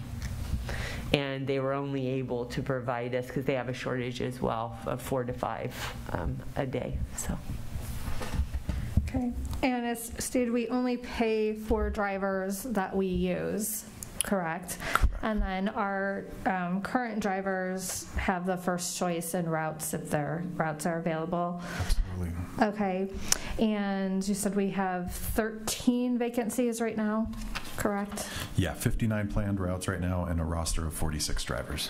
So that means that there's 13 routes that don't have drivers right now. So that affects an average of how many children would that affect? So it depends on the number of students. Our regular buses have about 60 to 70 in them, but not all buses are full. Okay, and so we have 13 openings. What have we done to advertise our bus driver openings? I know for me, we have signs around town still that we're recruiting and providing training for to be a bus driver. But besides that, I believe our Yeah, I can speak to it. We have been actively recruiting. We actually did last year even provide a signing bonus to try and entice drivers. Unfortunately, what ends up happening is, as it's been mentioned by the board before, the Metro ends up getting a lot of those drivers, and it's not just due to the signing bonus they offer or the pay they offer. The requirements to be a Metro driver are much lower than to be a school bus driver. So unfortunately, a lot of individuals we've seen even go through our program have trouble actually passing the program because of the specific requirements for school bus drivers. So we see them end up going to some place like the Metro, and that's just unfortunately California Highway Patrol law. We can't avoid it. But we have been advertising on EdJoin constantly. Again, Katie's been really diligent in trying to get people into her training program. She talks to her drivers. She meets with them monthly. All of her staff encourages people to let people know, come drive. We have great benefits. Look at our benefits. That's one of the pieces I know the board is aware of. If you look at a family package for us for a bus driver, it's actually about $21 an hour extra they're making in benefits. So it's hard to show that when you look at a salary and say, I don't make that much an hour. You're making up to $21 an hour in benefits, which is where it's difficult to compete with some companies that are able to pay solely salaries because they have lower benefits. Clint, just elaborate for us what the actual salary is. Like, what's the range? Where does it start, and how does, do you know how, if you know how it compares to MST? I know that, the Metro. I know that they were, they had I think a $4,000 or $5,000 signing bonus last year. So while he's looking that up, just something for you to know is you probably have seen our commercials as well. So we have our commercials that has me coming out of a bus. So it talks about teachers, bus drivers, and other staff. So that is at Green Valley Cinema. So I have a lot of students that said, I saw you at the cinema. Green Valley Cinema, it's on KSBW, Telemundo, Univision. And so we do try hard to do that. We also, I'm on radios, both English and Spanish, so we are broadcasting pretty far and wide. We are now on doing things like LinkedIn as well and other areas, just trying to make sure that we can access as many people as possible. So our bus drivers range from $17.14 an hour up to $21.88 an hour. So when you look at it with the actual cost that we pay with statutories and then benefits, bus drivers cost us around $50 an hour. If you look at the Michaels Transportation, they're charging about $65 an hour. Noting they are a business who needs to make money as well. So realistically, they're not spending more than $50 an hour in total comp on their bus drivers. So we're comparable to what Michaels offers. It just maybe they're seeing it in salary, whereas we're seeing it in benefits. So unfortunately, that's, as the board knows, that's what happens with our classified staff often. Yeah, I think this is a negotiable item, so I won't say more than that, but honestly, we need to be more competitive, likely, on the salary side, so thank you. Oh yeah, go ahead, Trustee Soto. So looking at the budget for this item, it's at about 1.2, and the next agenda item is for a similar RFP, but just for a different type of vehicle at 1.4, so it's a little over $2.5 million between the two contracts. So is there any way that we could, and is this money already budgeted and allocated for this? So that they're standing there's standing funds for this? Yeah, so effectively for this one, not as much for the next one, because the next one's Adroit, which is specifically for some of our really difficult to fill routes or our students where we're taking them over the hill. But for this one, the funding really ends up coming from our vacancies that are in transportation. So each time we don't fill a position in transportation, we're saving budgeted money from that position. If we were to fill all of our positions, that of course would be the money that would be used for this contract, because it would actually end up going to CSEA members that we hired. So right now we have 13 vacancies. If you think that 13 vacancies, each vacancy's close to probably about 75,000, that's the majority of it. The other, and again, that's for 1 year. 1 year of 13 vacancies is going to be, and again, trying to do quick math, $750,000. This is also over the course of 3 years what we would be looking at. So over 3 years, if we had 13 vacancies, we would be saving about $2.25 million in budget. So is there any way to spread this money or apply it, like Trustee DeSerpa mentioned, that we do need to make a stand and have a more attractive pay scale. Dr. Rodriguez, when I was here as a maintenance supervisor out in this very parking lot, I remember you asking me when you first came on, what would it take to keep people or to retain people, as far as pay? And I mentioned to you it'd probably take about 20% of an increase. And this was, we probably had this conversation probably over 5 years ago at the time. So I'm just kind of putting it out there as far as the budgeted money to apply it, to pay to make it more attractive. I mean, granted, you're saying that attrition, is kind of taking people out of the program, 4 out of 10 that are completing it.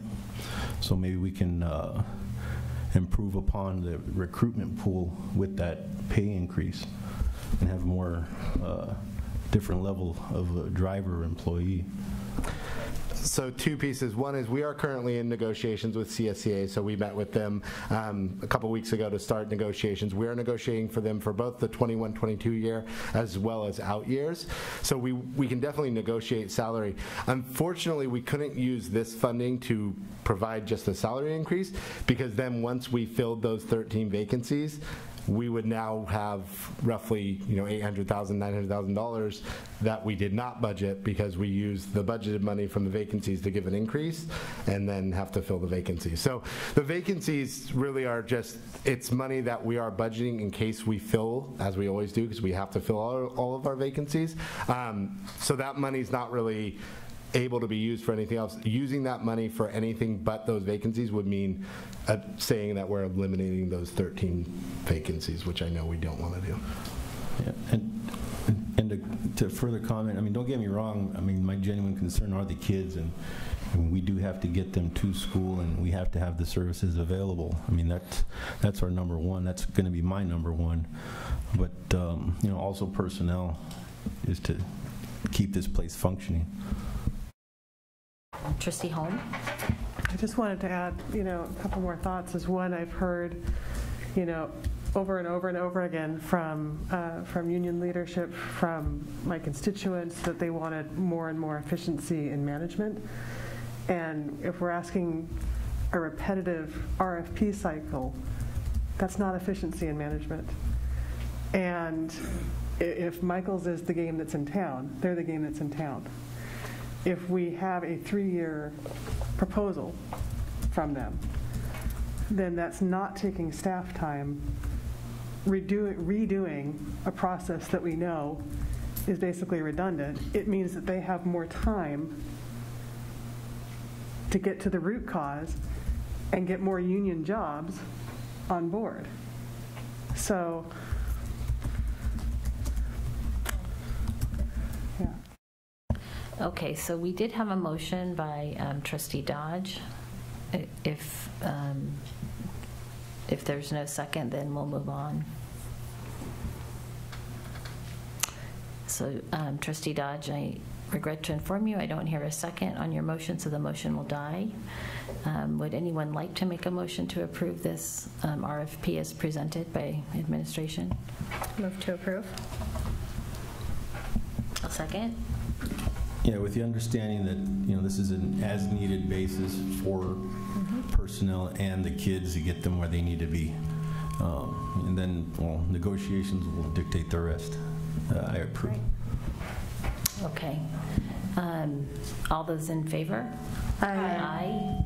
Anyone opposed? I'm opposed to elected for your concept. Okay, yeah, understood. Motion carries 5-1-1. Thank you.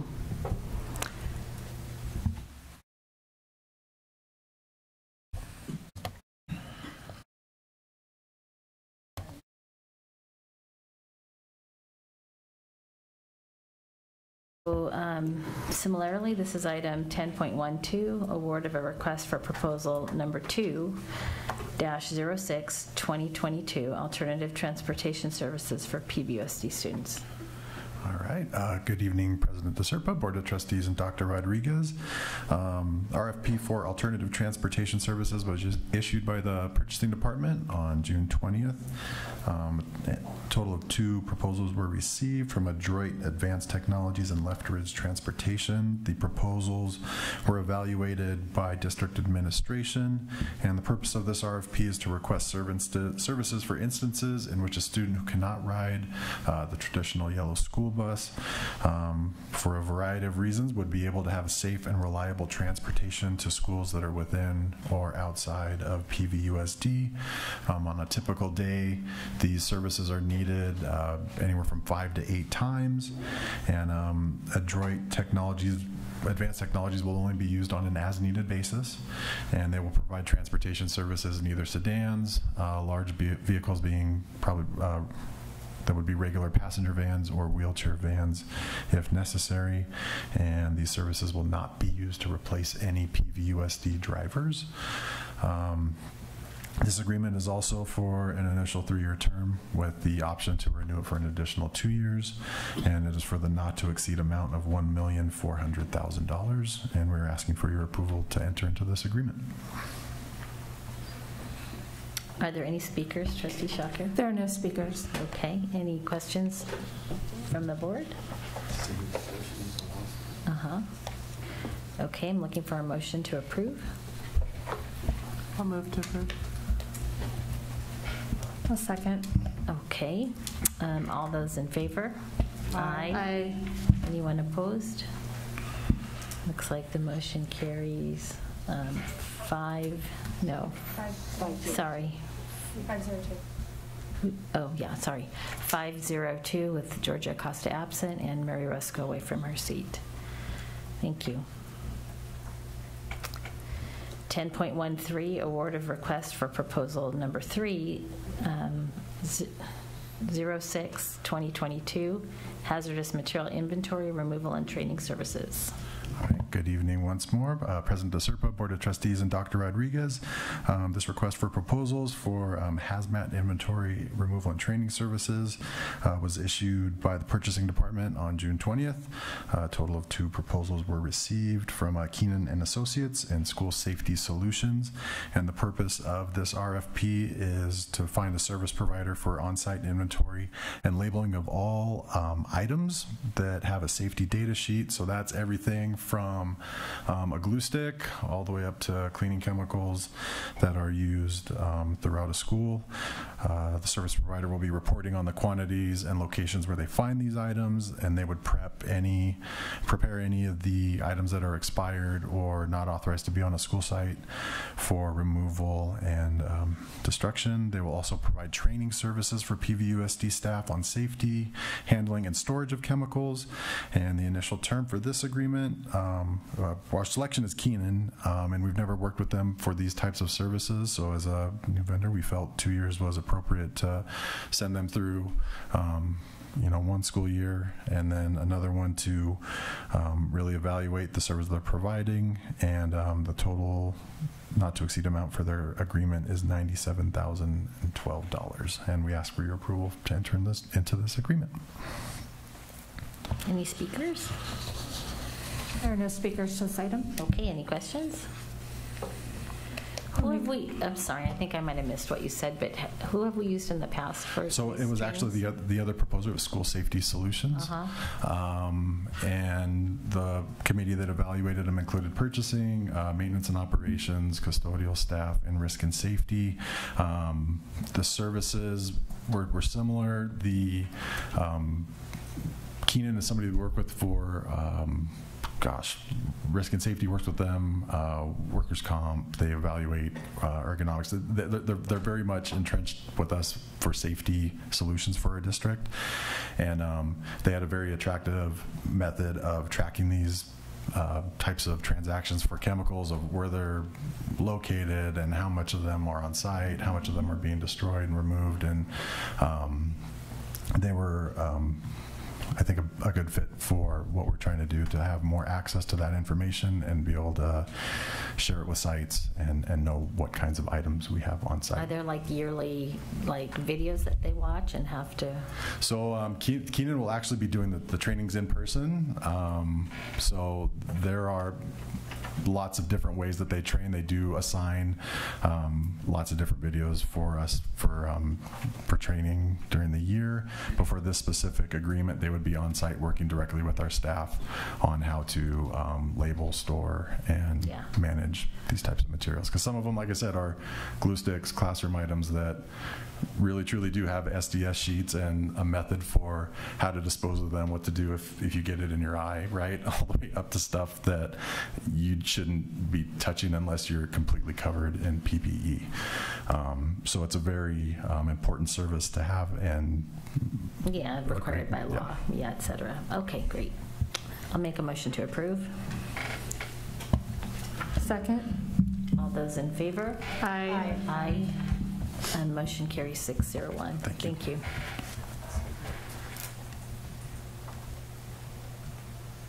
Okay, item 10.14, Cruz Network Distribution Equipment Site Joint Agreement Addendum. Hi, Dan. Hello.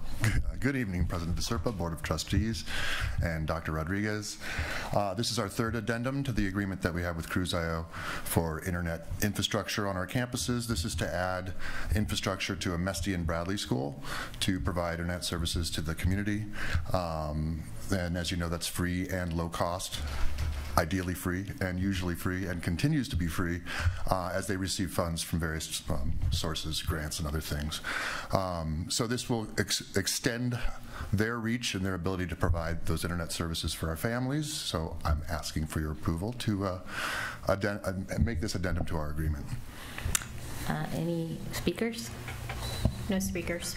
Okay. Any questions or discussion? So I do have a question. So there had been a proposal with the county to run a high-speed underground, right, lines right up Freedom. Did that happen? And so I know they're expanding fiber connections throughout the county, and there's a variety of different processes and programs that are in place for that. And I know that there's ongoing extensions and expansions to existing fiber networks. That's not necessarily all connected through Cruz.io, and it's not part of this infrastructure, but our hope is always that they're going to extend those services out to areas that need it, so that there are high-speed internet options for families that live in parts of the county that don't currently have those services. So those extensions are good news. And then how the various providers can share some of that fiber network depending on how it's produced and where it's serviced. I think this would be good for a future agenda item. I'd like Cruz.io people to come here and talk to us about what the plans are. Okay, as far as county-wide internet opportunities? In particular to the Pajaro Valley and to the Aptos areas that are very rural, I'd like to know what's going on, what's new, and what the plans are, and what's been completed. Yeah. And just, you mean as far as various service providers and what infrastructure is in place for those? Yeah, access and equity. Right. Yeah. Okay, sounds good. So no speakers to this. I'll make a motion to approve. I'll second. All those in favor? Aye. Aye. Motion carries 601. Thank you.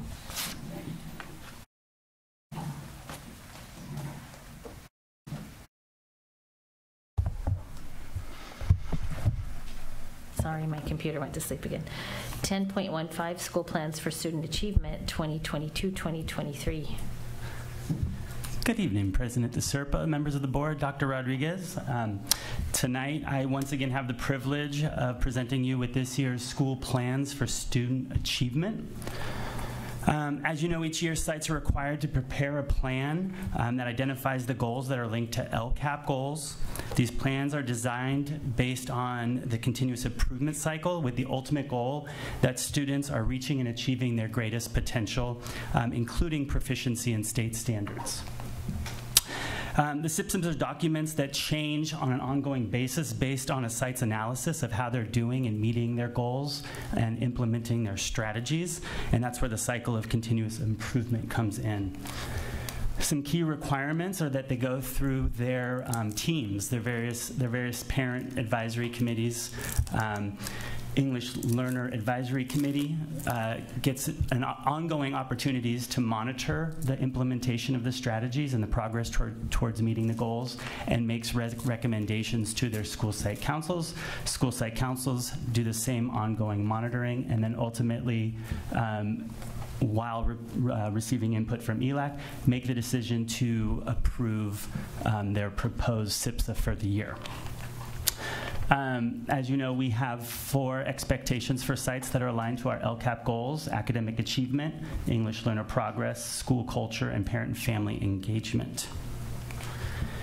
One thing of note that's new in this presentation is that as of now, all schools have been identified as Title I school-wide schools. The purpose of the school-wide program is to improve academic achievement throughout a school so that all students, particularly the lowest achieving students, demonstrate proficiency on the state's academic standards. This won't affect funding for schools currently designated as school-wide. It simply allows flexibility in how we increase supplemental supports district-wide. Schools not formally identified as school-wide already meet all the requirements to move forward with this new designation, because we've always held the expectation that those schools are also doing the SIPSAs. And then the next steps, once this is approved by the local governing board, is that the plan can be implemented for the next effective year, and that includes the cycle, or continues the cycle, with monitoring the implementation and analyzing student data. One thing that is new based on your requests in the past is this new snapshot, and I have hard copies for you, but basically what I asked is that the principals put together a quick one-pager on just a quick snapshot of what their goals are and the changes that were made based on the ongoing monitoring. So the slides are in there, but I also have hard copies for all of you. And as I pass it out, I will happily take questions. We have no speakers for this item. Thank you.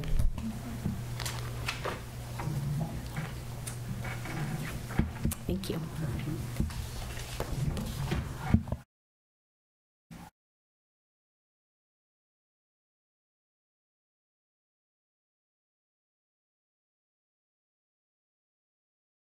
Can you say more about what you mean by ongoing monitoring? Like why were the goals changed, and who does the monitoring? And yeah, absolutely. So I'll go back to the cycle here. What we expect sites to do, and we require from sites, rather than just a one-time look at data, how did we do on meeting our goals, what do we need to change, we have 2 cycles throughout the year where sites are expected to continually review and monitor whether or not each strategy is being implemented to fidelity and how they are doing with that implementation. So throughout the year, sites are required to either modify or maintain goals based on that monitoring. So as different data comes in throughout the year, and as different conferences, PD opportunities, positions, as things change, that's analyzed and decided how we're gonna update that. For example, if a position isn't filled, like an IA position, and all of a sudden halfway through the year it doesn't look like it's going to get filled, we have those budgetary items.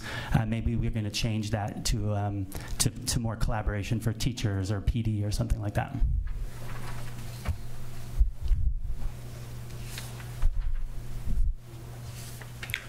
So I don't see any outcomes here. Some of them did. This is a new thing that we're trying, and it was the end of the year, and so some of them got the message that the outcomes are intended, and some of them did not, so they just kind of put their goals, the new goals. So I see the goals, and then the next steps are, is that like halfway through the year, the next steps go into play? Those are some of the key points that they're changing based on the monitoring cycles.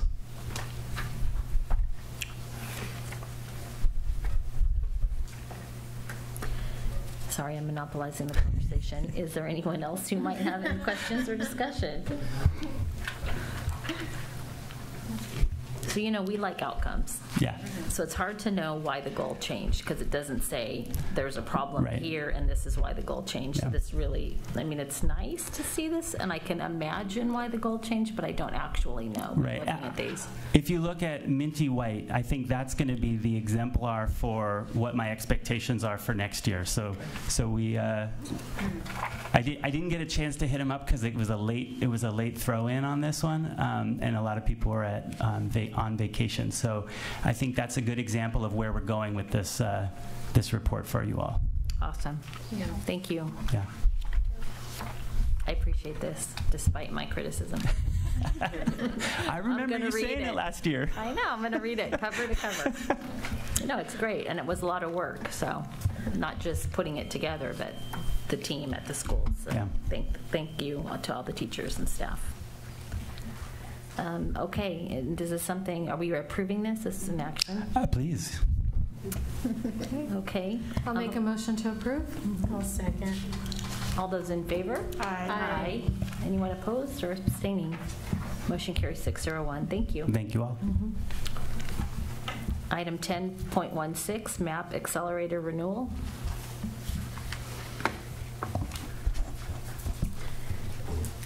Good evening, President DeSerpa, Board of Trustees, and Dr. Rodriguez. I have the opportunity this evening to bring forward the MAP Accelerator for your approval for the 22-23 school year. As a reminder, MAP Accelerator, we were one of 5 districts in the nation that was selected to do the pilot in the year 2019-2020. And we were selected due to our use of the MAP growth assessment. And so we looked at preliminary data, and it was very promising. And then we went into COVID, and we continue to use MAP Accelerator, and we are looking forward to using it next year. As what happens is that students take the MAP growth assessment, and based on the score that they receive on the math portion, the RIT, then lessons and activities are automatically sent to the student based on where they are, and to help them accelerate their math if they're below. It helps them learn. If they're above, they'll have math at their level. Teachers have the ability to say, yes, that's what I want students to do, or they can override it and push other lessons out to students. What is shown is that students, if they complete 60% of the math grade level that's pushed out to them, they should have an expected growth of 1.8. What this means is that each student, they take the test in the fall. Based on their score, they're going to have an expected growth by the end of the year, right? So it's based on the own student score. Students who complete the MAP Accelerator, about 60%, then what takes place is that they have 1.8 times that expected growth. And that expected growth is about a year's growth, right? So which means that they're growing more than a year's time within a year. Our current schools that used it this past year are up on the board. The 3 schools that are not are Amesti, which is using ST Math, K through 5, Starlight, which is using ST Math, and then Pajaro Middle School, which has Alex. So those are the only 3 schools that you do not see. So this looks complicated, but it's not going to be complicated. What I want you to focus on is the horizontal x-axis. Okay, so the horizontal x-axis, where you have the orangish yellow and the green box above it, what we want to see is we want to see those crosses above that line. That means they're meeting above expected growth. Okay, so that line is expected growth. Now this is a classroom, okay, so not all students did their weekly minutes, so you're gonna have a smattering, but what we wanna see is that with it, 80% of the students that met their expected growth were above, or 80% of the students that completed their average weekly minutes that they're supposed to were above their expected growth. And then in this actual classroom example, 100% of the students that did not meet their weekly minutes were on the lower range where they did not have a lot of growth. So that was the converse of it. On the right-hand side, this is just an actual student that we're going to go more in depth with. So this student that we see here, this is an actual example, came in the fall at a 185, which is in the lowest percentile band. But based on the usage, and they had she did 80% of what was expected of her, and she had 1.7 times the amount of growth. So she did really well. And so if you look, she's no longer in the lowest percentile band, she's almost at the next. And that's what we want to see. So we have students that are below, but the more that they move past the 1 year's growth, the higher they're going to go until they reach the green band, which is at grade level. This is a different classroom, and within this classroom, same thing, the 50th percentile. Not all students were able to do the weekly amount of minutes. You have a variety of students who, with their growth. Within this classroom, we had 86% of the students that met their weekly minutes on MAP Accelerator had higher than average growth. We're going to look at an example of a student who's in the green over here, which means they're at grade level. This student did 63%, and they had 2 times the amount of growth. And so where they started at the fall is at the border of the second to lowest percentile band to the yellow band, and they were able to get up to on grade level by the end of the school year with by having the prescribed minutes of MAP Accelerator. And so we do believe with the studies and the things that we are seeing that MAP Accelerator is a program that truly is individualized based on student needs and helps students accelerate their math learning and meets them where they are. And so with this, staff ask for your approval of the MAP Accelerator program for the 2022-23 school year. We have no speakers to this item. Questions or discussion from the board? Trustee Holm? When you talk about students not being able to meet their expected minutes, what does that mean? Is that in the classroom? Is it at home? What kind of factors have a student not meeting their minutes?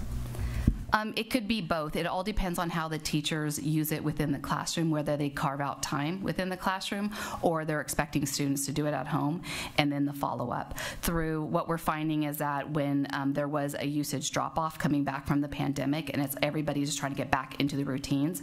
So this year we are going to do, with all of our digital programs, including MAP Accelerator, we are going to do a lot of follow-up and reminders to both the administrators and the teachers, because we know the programs work. We just have to make sure that the students are using them.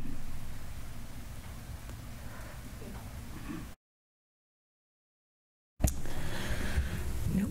I'll make a motion to approve. I'll second.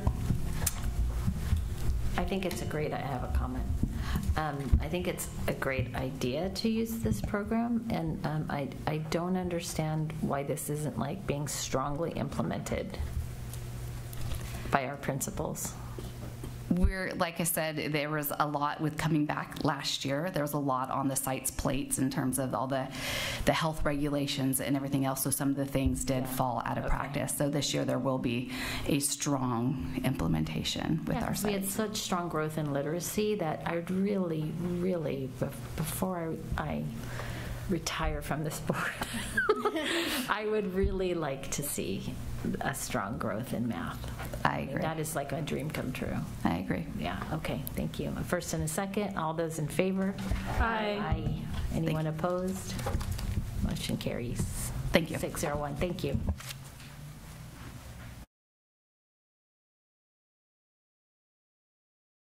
10.17, Greenfield Learning Partnership. Good evening, President DeSerpa, Board of Trustees, Dr. Rodriguez. Getting my doctors all mixed up here. I'm Claudia, Director for Language Arts. So we are going to flip over to literacy right now, and I'm bringing to you our, here's the thing, our Greenfield Learning Partnership contract that we would like to have. So in the past, what we've done is Lexia and Greenfield were actually partnered together, and so our contract was just one contract for both. And Lexia, just to remind folks, is the company that has Core 5 that we use at the elementary level in K through 5, and it also includes Power Up, which is grades 6 through 8. So what's happened now is that Lexia and Greenfield have split.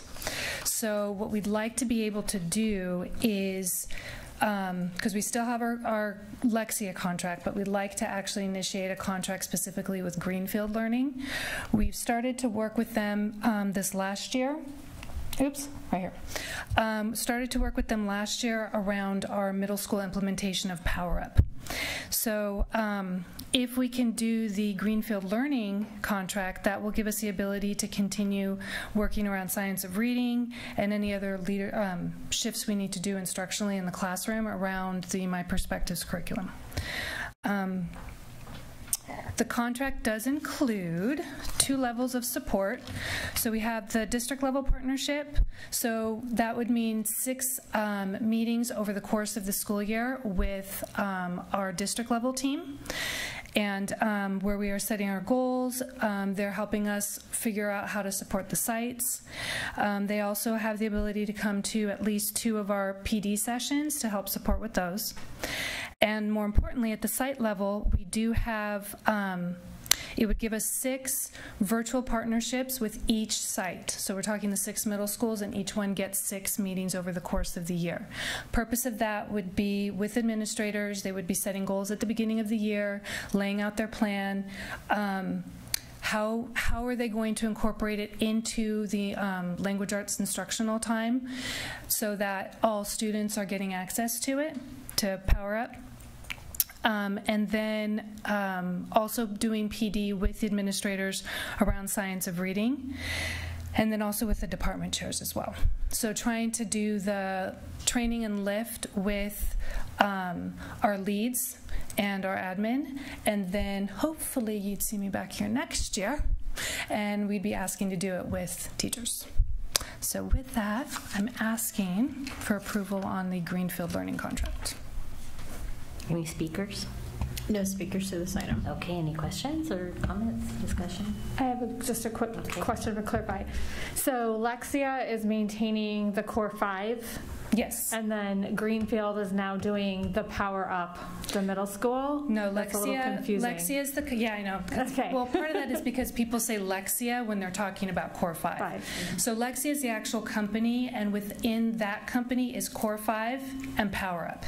Okay. Those 2 are Lexia programs. Okay. Greenfield Learning is its own separate company, and what they do is they are now focusing in on specifically professional development around literacy. So by being able to contract with them, we won't be limited to just Power Up. We'll actually be able to do strong PD with middle school administrators and department chairs around understanding science of reading and any literacy pieces. They can help us do small group work in middle schools. So all of those structures, it doesn't tie them to just Power Up. Okay. So by maintaining the contract with Lexia, so we still have access to Power Up, we get the trainings around that particular program, but Greenfield's more of the bigger umbrella. Okay. Because Lexia is also based on science of reading, correct? Yes, it is. Okay. Thank you for clarifying that. With that, I'd make a motion to approve. I'll second. All those in favor? Aye. Anyone opposed or abstaining? Motion carries 601. Thank you. Thank you. Okay, item 10.18, add 45-day budget revision to August 10th special board meeting agenda. Yeah, thank you so much. So as we mentioned at the last board meeting, normally the August 10th meeting is reserved just for my evaluation and closed session item. But because of the fact that there has been such a significant shift in the proposed budget from the governor's proposal to the approved budget, we are required, as almost all school districts with large vulnerable populations, we must do a 45-day revise. And so because it's required within a certain period of time, we cannot wait till the August 24th board meeting. And so this is adding an action item to the August 10th board meeting. So we would have that open session, 45-day revise, and then I think it's just a presentation actually, right? Just a presentation, not an action item, but a presentation, and then we would go into closed session for my evaluation. Any speakers? No speakers. Okay. Any questions? Discussion? I need a motion. I'll move to approve. Second. All those in favor? Aye. Aye. Anyone opposed or abstaining? Thank you. Motion carries.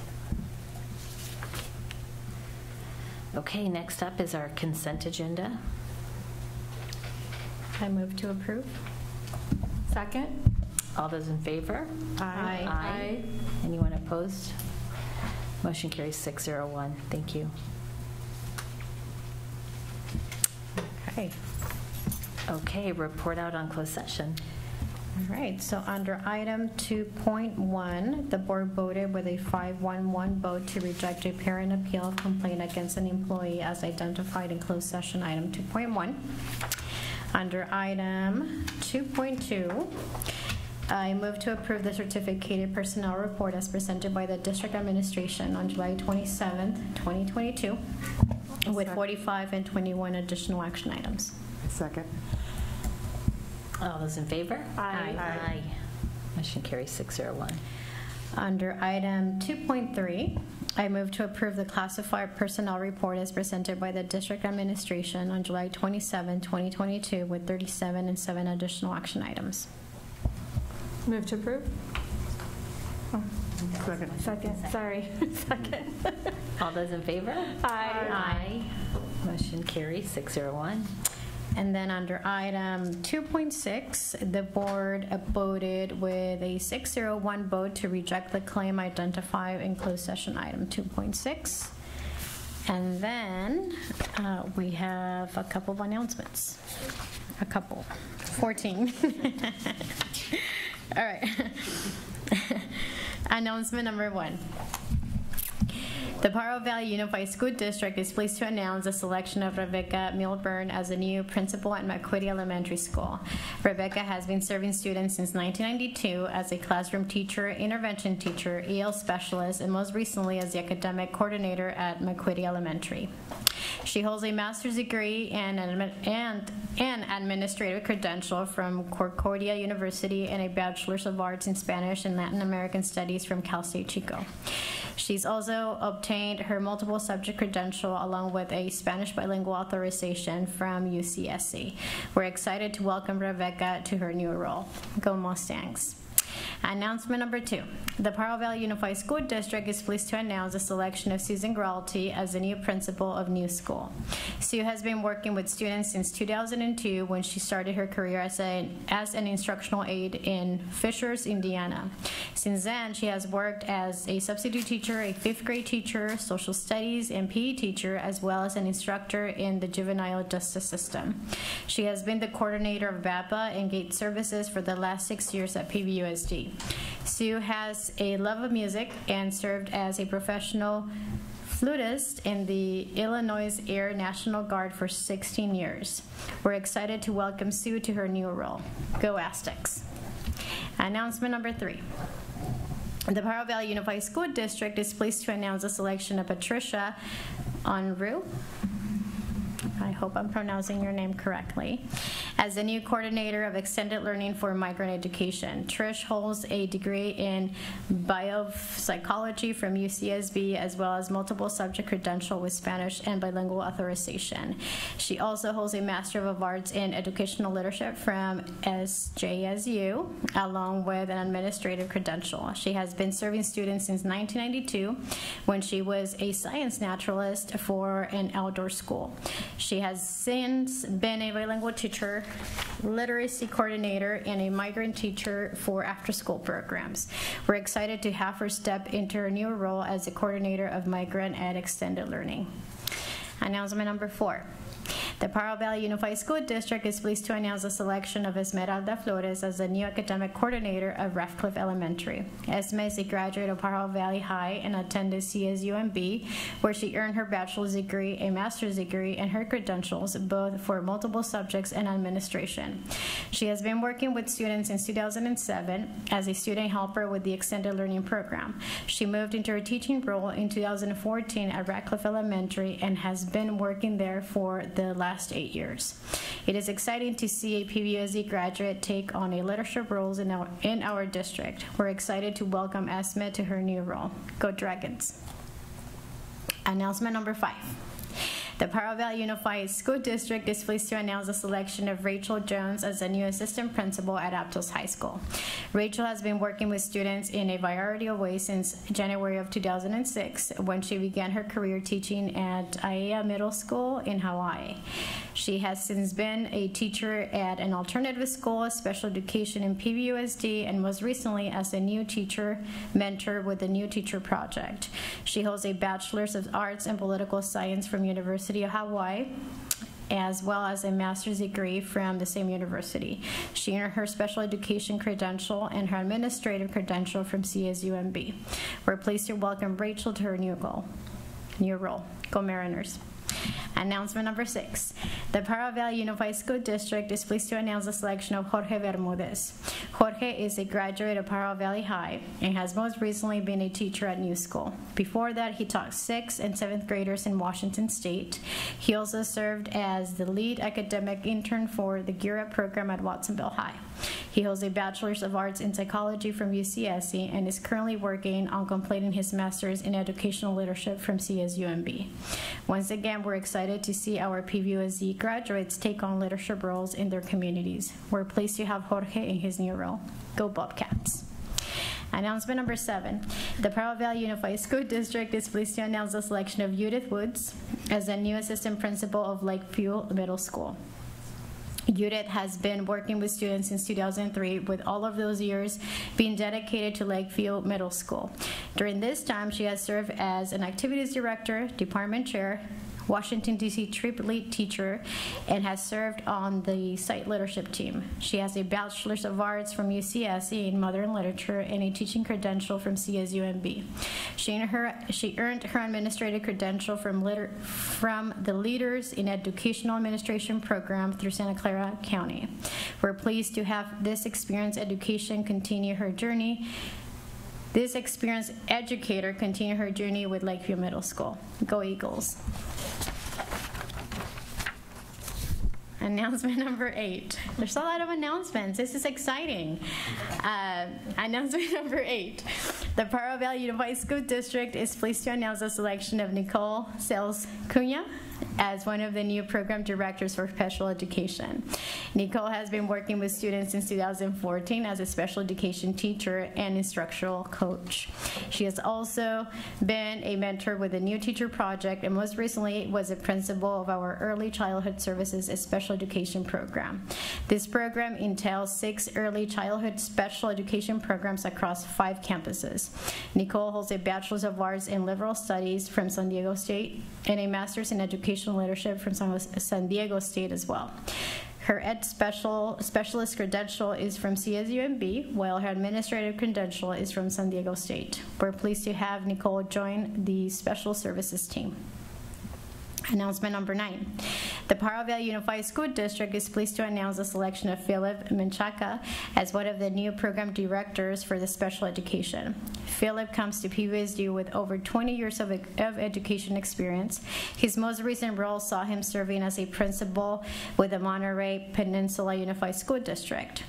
There, he worked as a special education program administrator and site supervisor. He has also served as an alternative program teacher and a site administrator at various schools. Philip holds a Bachelor's of Arts from National University, a multiple subject credential from University of the Pacific, and a Master's in Education from Cal State Stanislaus.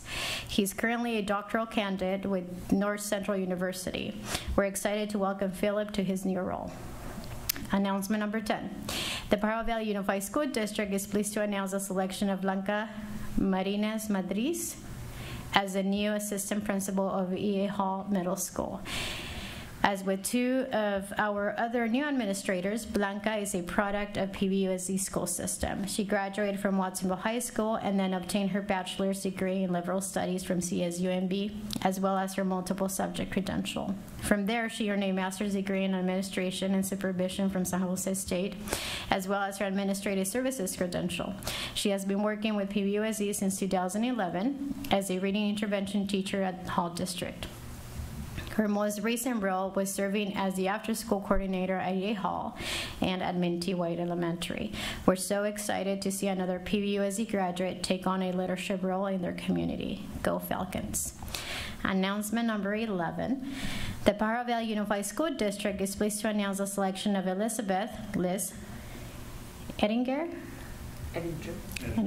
thank you, as the new assistant principal at Aptos Junior High School. Liz has been serving students since 1998 as a Montessori preschool teacher. She has also taught at Shoreline Middle School and has had 2 stints at Aptos Junior High School since 2004. Her most recent role at Aptos Junior had her teaching computer science and language arts. Liz earned a bachelor's degree in history and a single subject credential from Humboldt State University. She also holds supplemental authorizations in computer science and English language arts.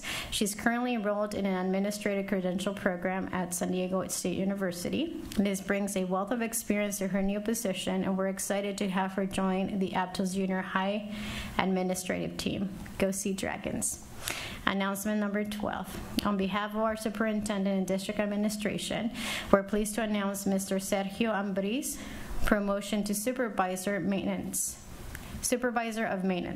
Mr. Ambriz has worked for the Pajaro Valley Unified School District for 5.5 years as a maintenance specialist with a broad background in various trades such as plumbing, carpentry, and HVAC, to name a few. His knowledge and understanding of the maintenance and operation systems of the district are invaluable. He is skilled at problem solving, safety compliance, and leading construction projects. He cultivates productive working relationships and instills confidence and trust in those he works alongside. We're proud to promote Mr. Ambriz to our supervisor of maintenance. He looks forward to serving the district and continuing the good work of improving district facilities in his new role. Announcement number 13. On behalf of our superintendent and district administration, we're pleased to announce Ms. Jeannie Aitkins. Thank you. Promotion to Director of Food and Nutrition Services. Ms. Atkin has over 24 years of experience in food services industry, with 13 of those working for school food and nutrition. She has served as the supervisor of operations in PVUSD since 2017. She is a strong leader who can take on a project, plan out a timeline, train and guide staff, and communicate with all parties during the course of the project to reach a successful outcome. In all of the years in school food and nutrition, her decisions are always centered on what is best for students. She received an associate's degree in culinary arts and restaurant management and her bachelor's degree in health education from Western Michigan University. She looks forward to serving the district and continuing the good work on improving our food and nutrition programs for students. We're proud to welcome her to her new assignment as Director of Food and Nutrition Services. Announcement number 14. On behalf of our superintendents and district administration, we're pleased to announce Mr. John Navarrete's appointment to supervisor of maintenance. I'm sorry if I'm butchering the last names here. He has worked in the construction trades for his whole career. He brings to the district a vast knowledge of construction trades as well as OSHA safety regulations. He worked for commercial building companies where he supervised staff and led large construction projects. He's a good communicator and up for any challenge. He obtained his bachelor's degree in project management from the University of Nevada at Reno and holds a certification in HVAC and refrigeration. We're proud to announce him as our new supervisor of maintenance. He looks forward to serving the district and bringing his skill set to the district in his new role as one of our supervisors. There you go. Good job, Ruth. Thank you to our human resources people for all of those wonderful hires, and we appreciate all the work that you've put in. Our next board meeting will be a special board meeting on August 10th, 2022. I'm guessing that will start at about 6 o'clock per usual, and with that, we are now adjourned. Thank you.